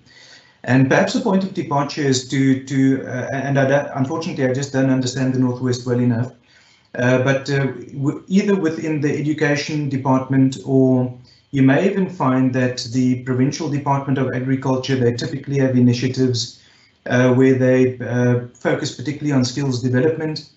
Agriculture has been quite innovative, so agriculture has taken it to the extent where they at some point created something called the AgriNet, which was to provide connectivity utilizing just about everything other than fiber, to provide connectivity to their constituents. So I think as a point of departure, but as I say, I'm just not too familiar with the Northwest, to approach either the agriculture department within the province, or alternatively a combination of agriculture and education, because there may very well be something in flight that you can leverage on. And then of course civil society, where I think we mustn't underestimate the role that society plays within our community. So perhaps there's a forum or an entity that's already been established or created that you can leverage on. But Prof, I'll look into that and see if I can't find some information, and perhaps just if we do have a contact email address, I can try and source the information and provide that. Thank you, Lance. A question that's come up, and this as well to the whole panel, is that we're speaking very enthusiastically about increasing connectivity further and further, but it comes with a risk as well around cybersecurity. And as more and more people are connected, we're more and more dependent on security of our networks. Does anyone want to comment on cybersecurity and how we ensure or strengthen that? So Prof, while the panel members are thinking about that, I think let me approach it perhaps from a government perspective, and perhaps the panel members can approach it broader than that. So from a CETA perspective, once again, because we are responsible for the government network and a lot of the government websites and information that we are the custodians of, we obviously take security and cybersecurity very seriously. We're investing substantially in CETA in terms of upgrading and in fact advancing our security operations center. It's in fact something that within the next few weeks, if we've not done so already, we'll be engaging with industry to identify best practices and utilize that to inform the approach that we will take to supplement and complement our SOC capability that we provide on behalf of government. The Minister did mention early on also that there are broader initiatives in place where I think it was a cybersecurity task force that she mentioned. The risks attached to the virtualized world that we now exist in are serious. I think a number of the colleagues that are on the call would have heard about Zoom calls being intercepted for Parliament, and there was a big database leak where just about all of our personal information has been made publicly available by one of the credit companies. So it's top of mind. We are CETA obviously focusing on the government side of it. Just to supplement that, I think also from a change management and capacitation perspective, I think it's all well and good going back to the point I made about getting the infrastructure out there, but we do need to capacitate and skill up our people to understand fully the risks attached with living in a virtual world. But that covers primarily the public sector side. Could I just maybe direct this question? And I know a couple of years ago, Arthur, you did a lot of work on cybersecurity. And I think last year I heard you talk about some research you had done on security. Is that still something that you are following? And have you got any comments or suggestions on cybersecurity? We look largely at the readiness of organizations for cyber breaches, cyber attacks, and the like. And we look at it from the perspective of the organization itself and its culture around security, rather than specific technical approaches. And what we find, generally speaking, is that those organizations where cybersecurity is part of business strategy, an integral part of business strategy, and not just a bolt-on or an afterthought or something that's delegated, but where the board or the executive level takes full responsibility for it, those organizations are the most effective in protecting themselves. Where it's left to the IT department, there's a misalignment between IT and management, or IT and business, or IT and the organization. So the organizational goals have to be supported by IT and by security, rather than IT simply being a layer that underlies the business processes. And that has come through in quite a few of our research projects. We did a survey of more than 300 chief financial officers in South Africa, and we found that one of the most significant shifts in their role is to work with IT in supporting the business goals that are driven by the CEO. but the CEO, the CFO and the CIO no longer work in silos, in an effective organization, that is. So where they still work in silos, that's where the organizations remain more vulnerable. That's really the bottom line. If the CIO is trying to run an empire, he in effect is rendering the organization as a whole vulnerable. So there was a question that I thought was quite basic and which still need to be answered. It's unfortunately by Anonymous, but Anonymous is asking, how can digital communication become more affordable and accessible to poor people living in cities?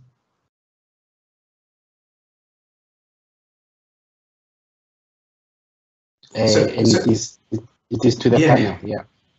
So I'll take a first stab at that. No, inevitably we then need to explore that cross-subsidization model.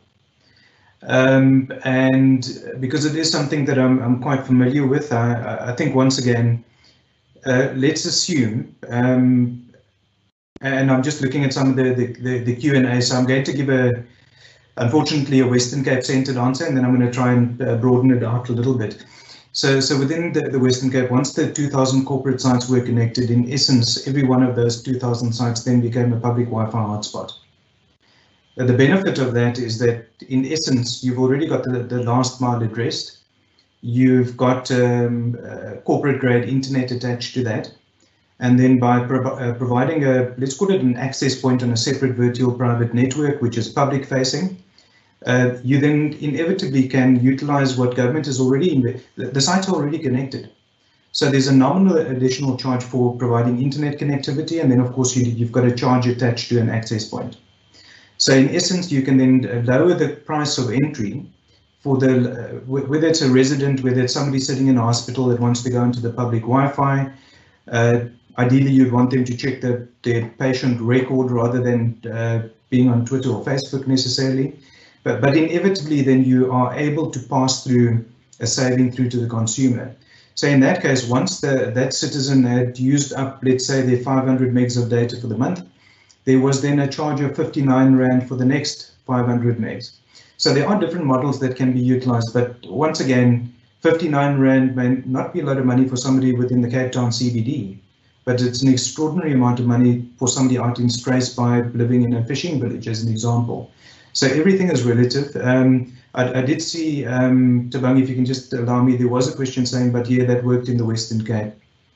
What about the other provinces? I think it's important to note that we're following the very same model now in the Eastern Cape, where we're taking that aggregation of demand model, trying to get as far into the rural and deep rural areas, and then ultimately we'll work with the Eastern Cape provincial government to see how we can open that network up.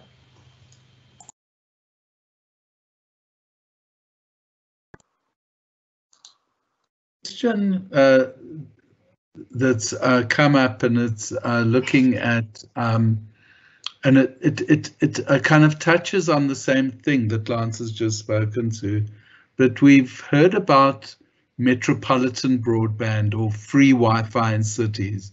So I know Joburg, Pretoria, various cities have tried to go for free Wi-Fi hotspots. Would that be a solution to providing free access to people within our cities? And where are we with those initiatives?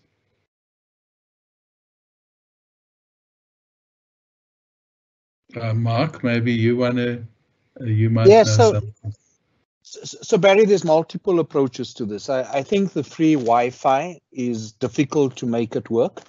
You can use post offices and libraries and schools and make it available through free Wi-Fi or government offices, and that will help to enable a community. I think, however, if you look deeper, when a kid has to do education, you can't expect them to go sit outside a library and do e-learning or video conferencing from that environment. It's just impractical. There are community-driven initiatives, which I hope government is looking for new entrants into the actual connectivity space. And as that becomes more prevalent, what you will find is that, as an example, I've seen recently a company which is doing something they call it WISP in technology, which is a Wi-Fi ISP or wireless ISP. And the innovations that's happening globally is fantastic, right? Where communities are actually looking, they're putting in microwave links, they're creating a Wi-Fi so that you don't have to necessarily dig into the ground or create the actual last mile physically. It's wireless, and suddenly communities are able to afford connectivity because someone in the community had an initiative to create their own Wi-Fi environment in that environment.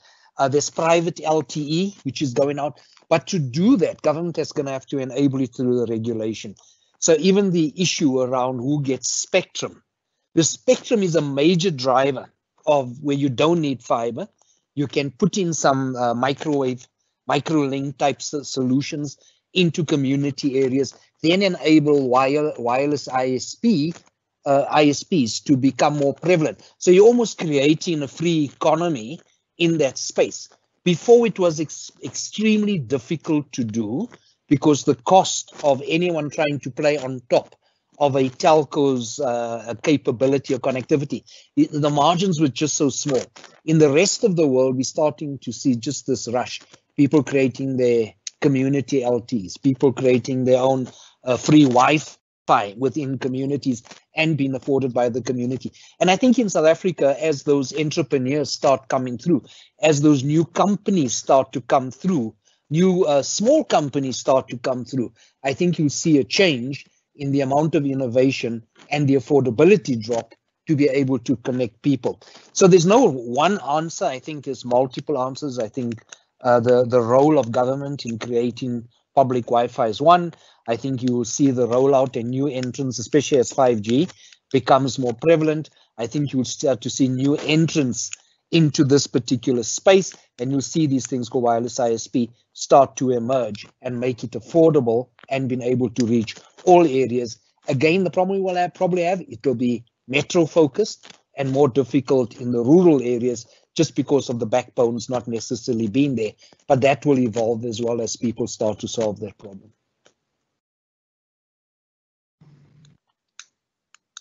Thabang, maybe you want to send out the last question. I see we're coming to 2:30. Is there time for one more question? I didn't pick one, Prof. I was about waiting for you to summarize and for us to close. Yeah.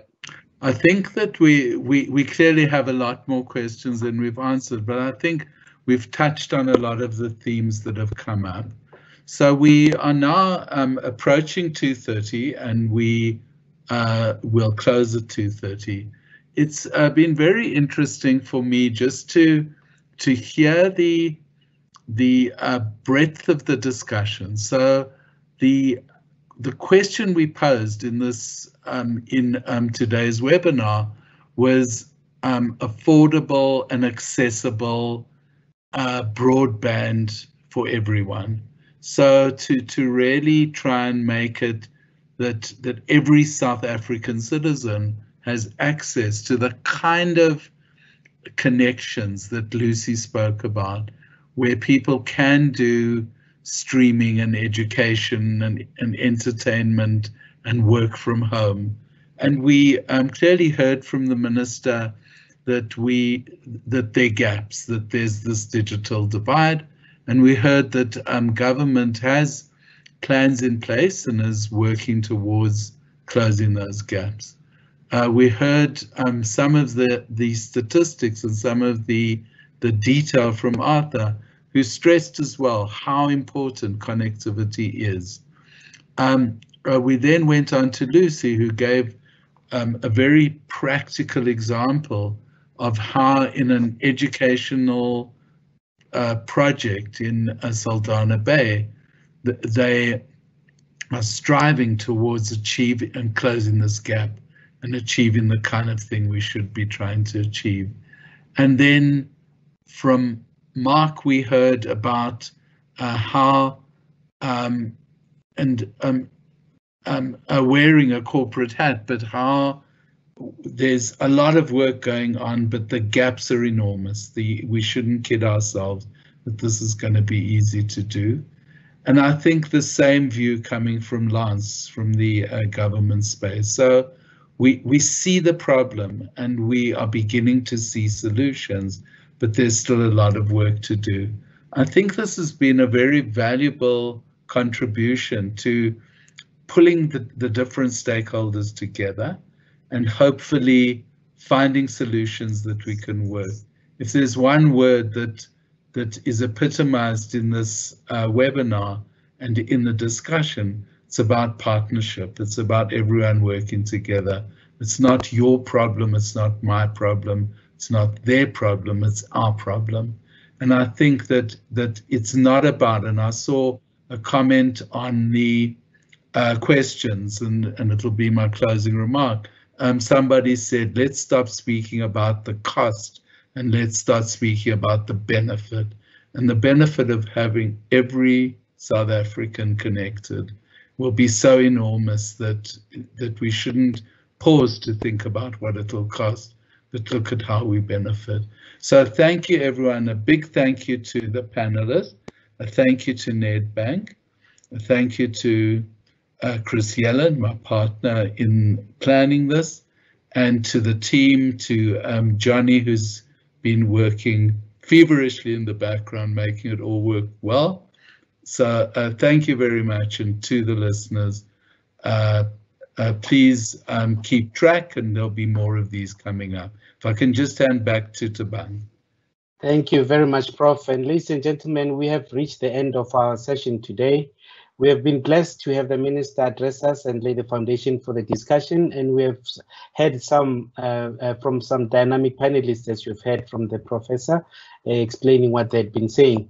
So the sense I also have been left with from all the discussion is the one about collaboration. We have been pushed into an era of collaboration between the public, private, and all of us, for us to win as a country and to be internationally competitive. I wish to invite you again to the next session, which would be on the Thursday, 15th of October, Thursday, 15th October this year, of course. And the topic then will be the independent grid company as an enabler to diversity and efficiency. The independent grid company as an enabler for diversity and efficiency. The seminar will explore how an independent state-owned transmission grid company can facilitate non-discriminatory access to the grid on level playing fields and on economic grounds. This is seen as the key to attracting investment, extracting efficiencies, mitigating risks, and creating new jobs in a diversified and competitive generation sector. So, as we've said earlier, the material will be made available to all of you who have subscribed and have been on the webinar and the recording of this session as well. I wish to thank you all for your time, and to the esteemed panel, thank you again for giving off your time to be with us until we see each other on the 15th of October. Cheers.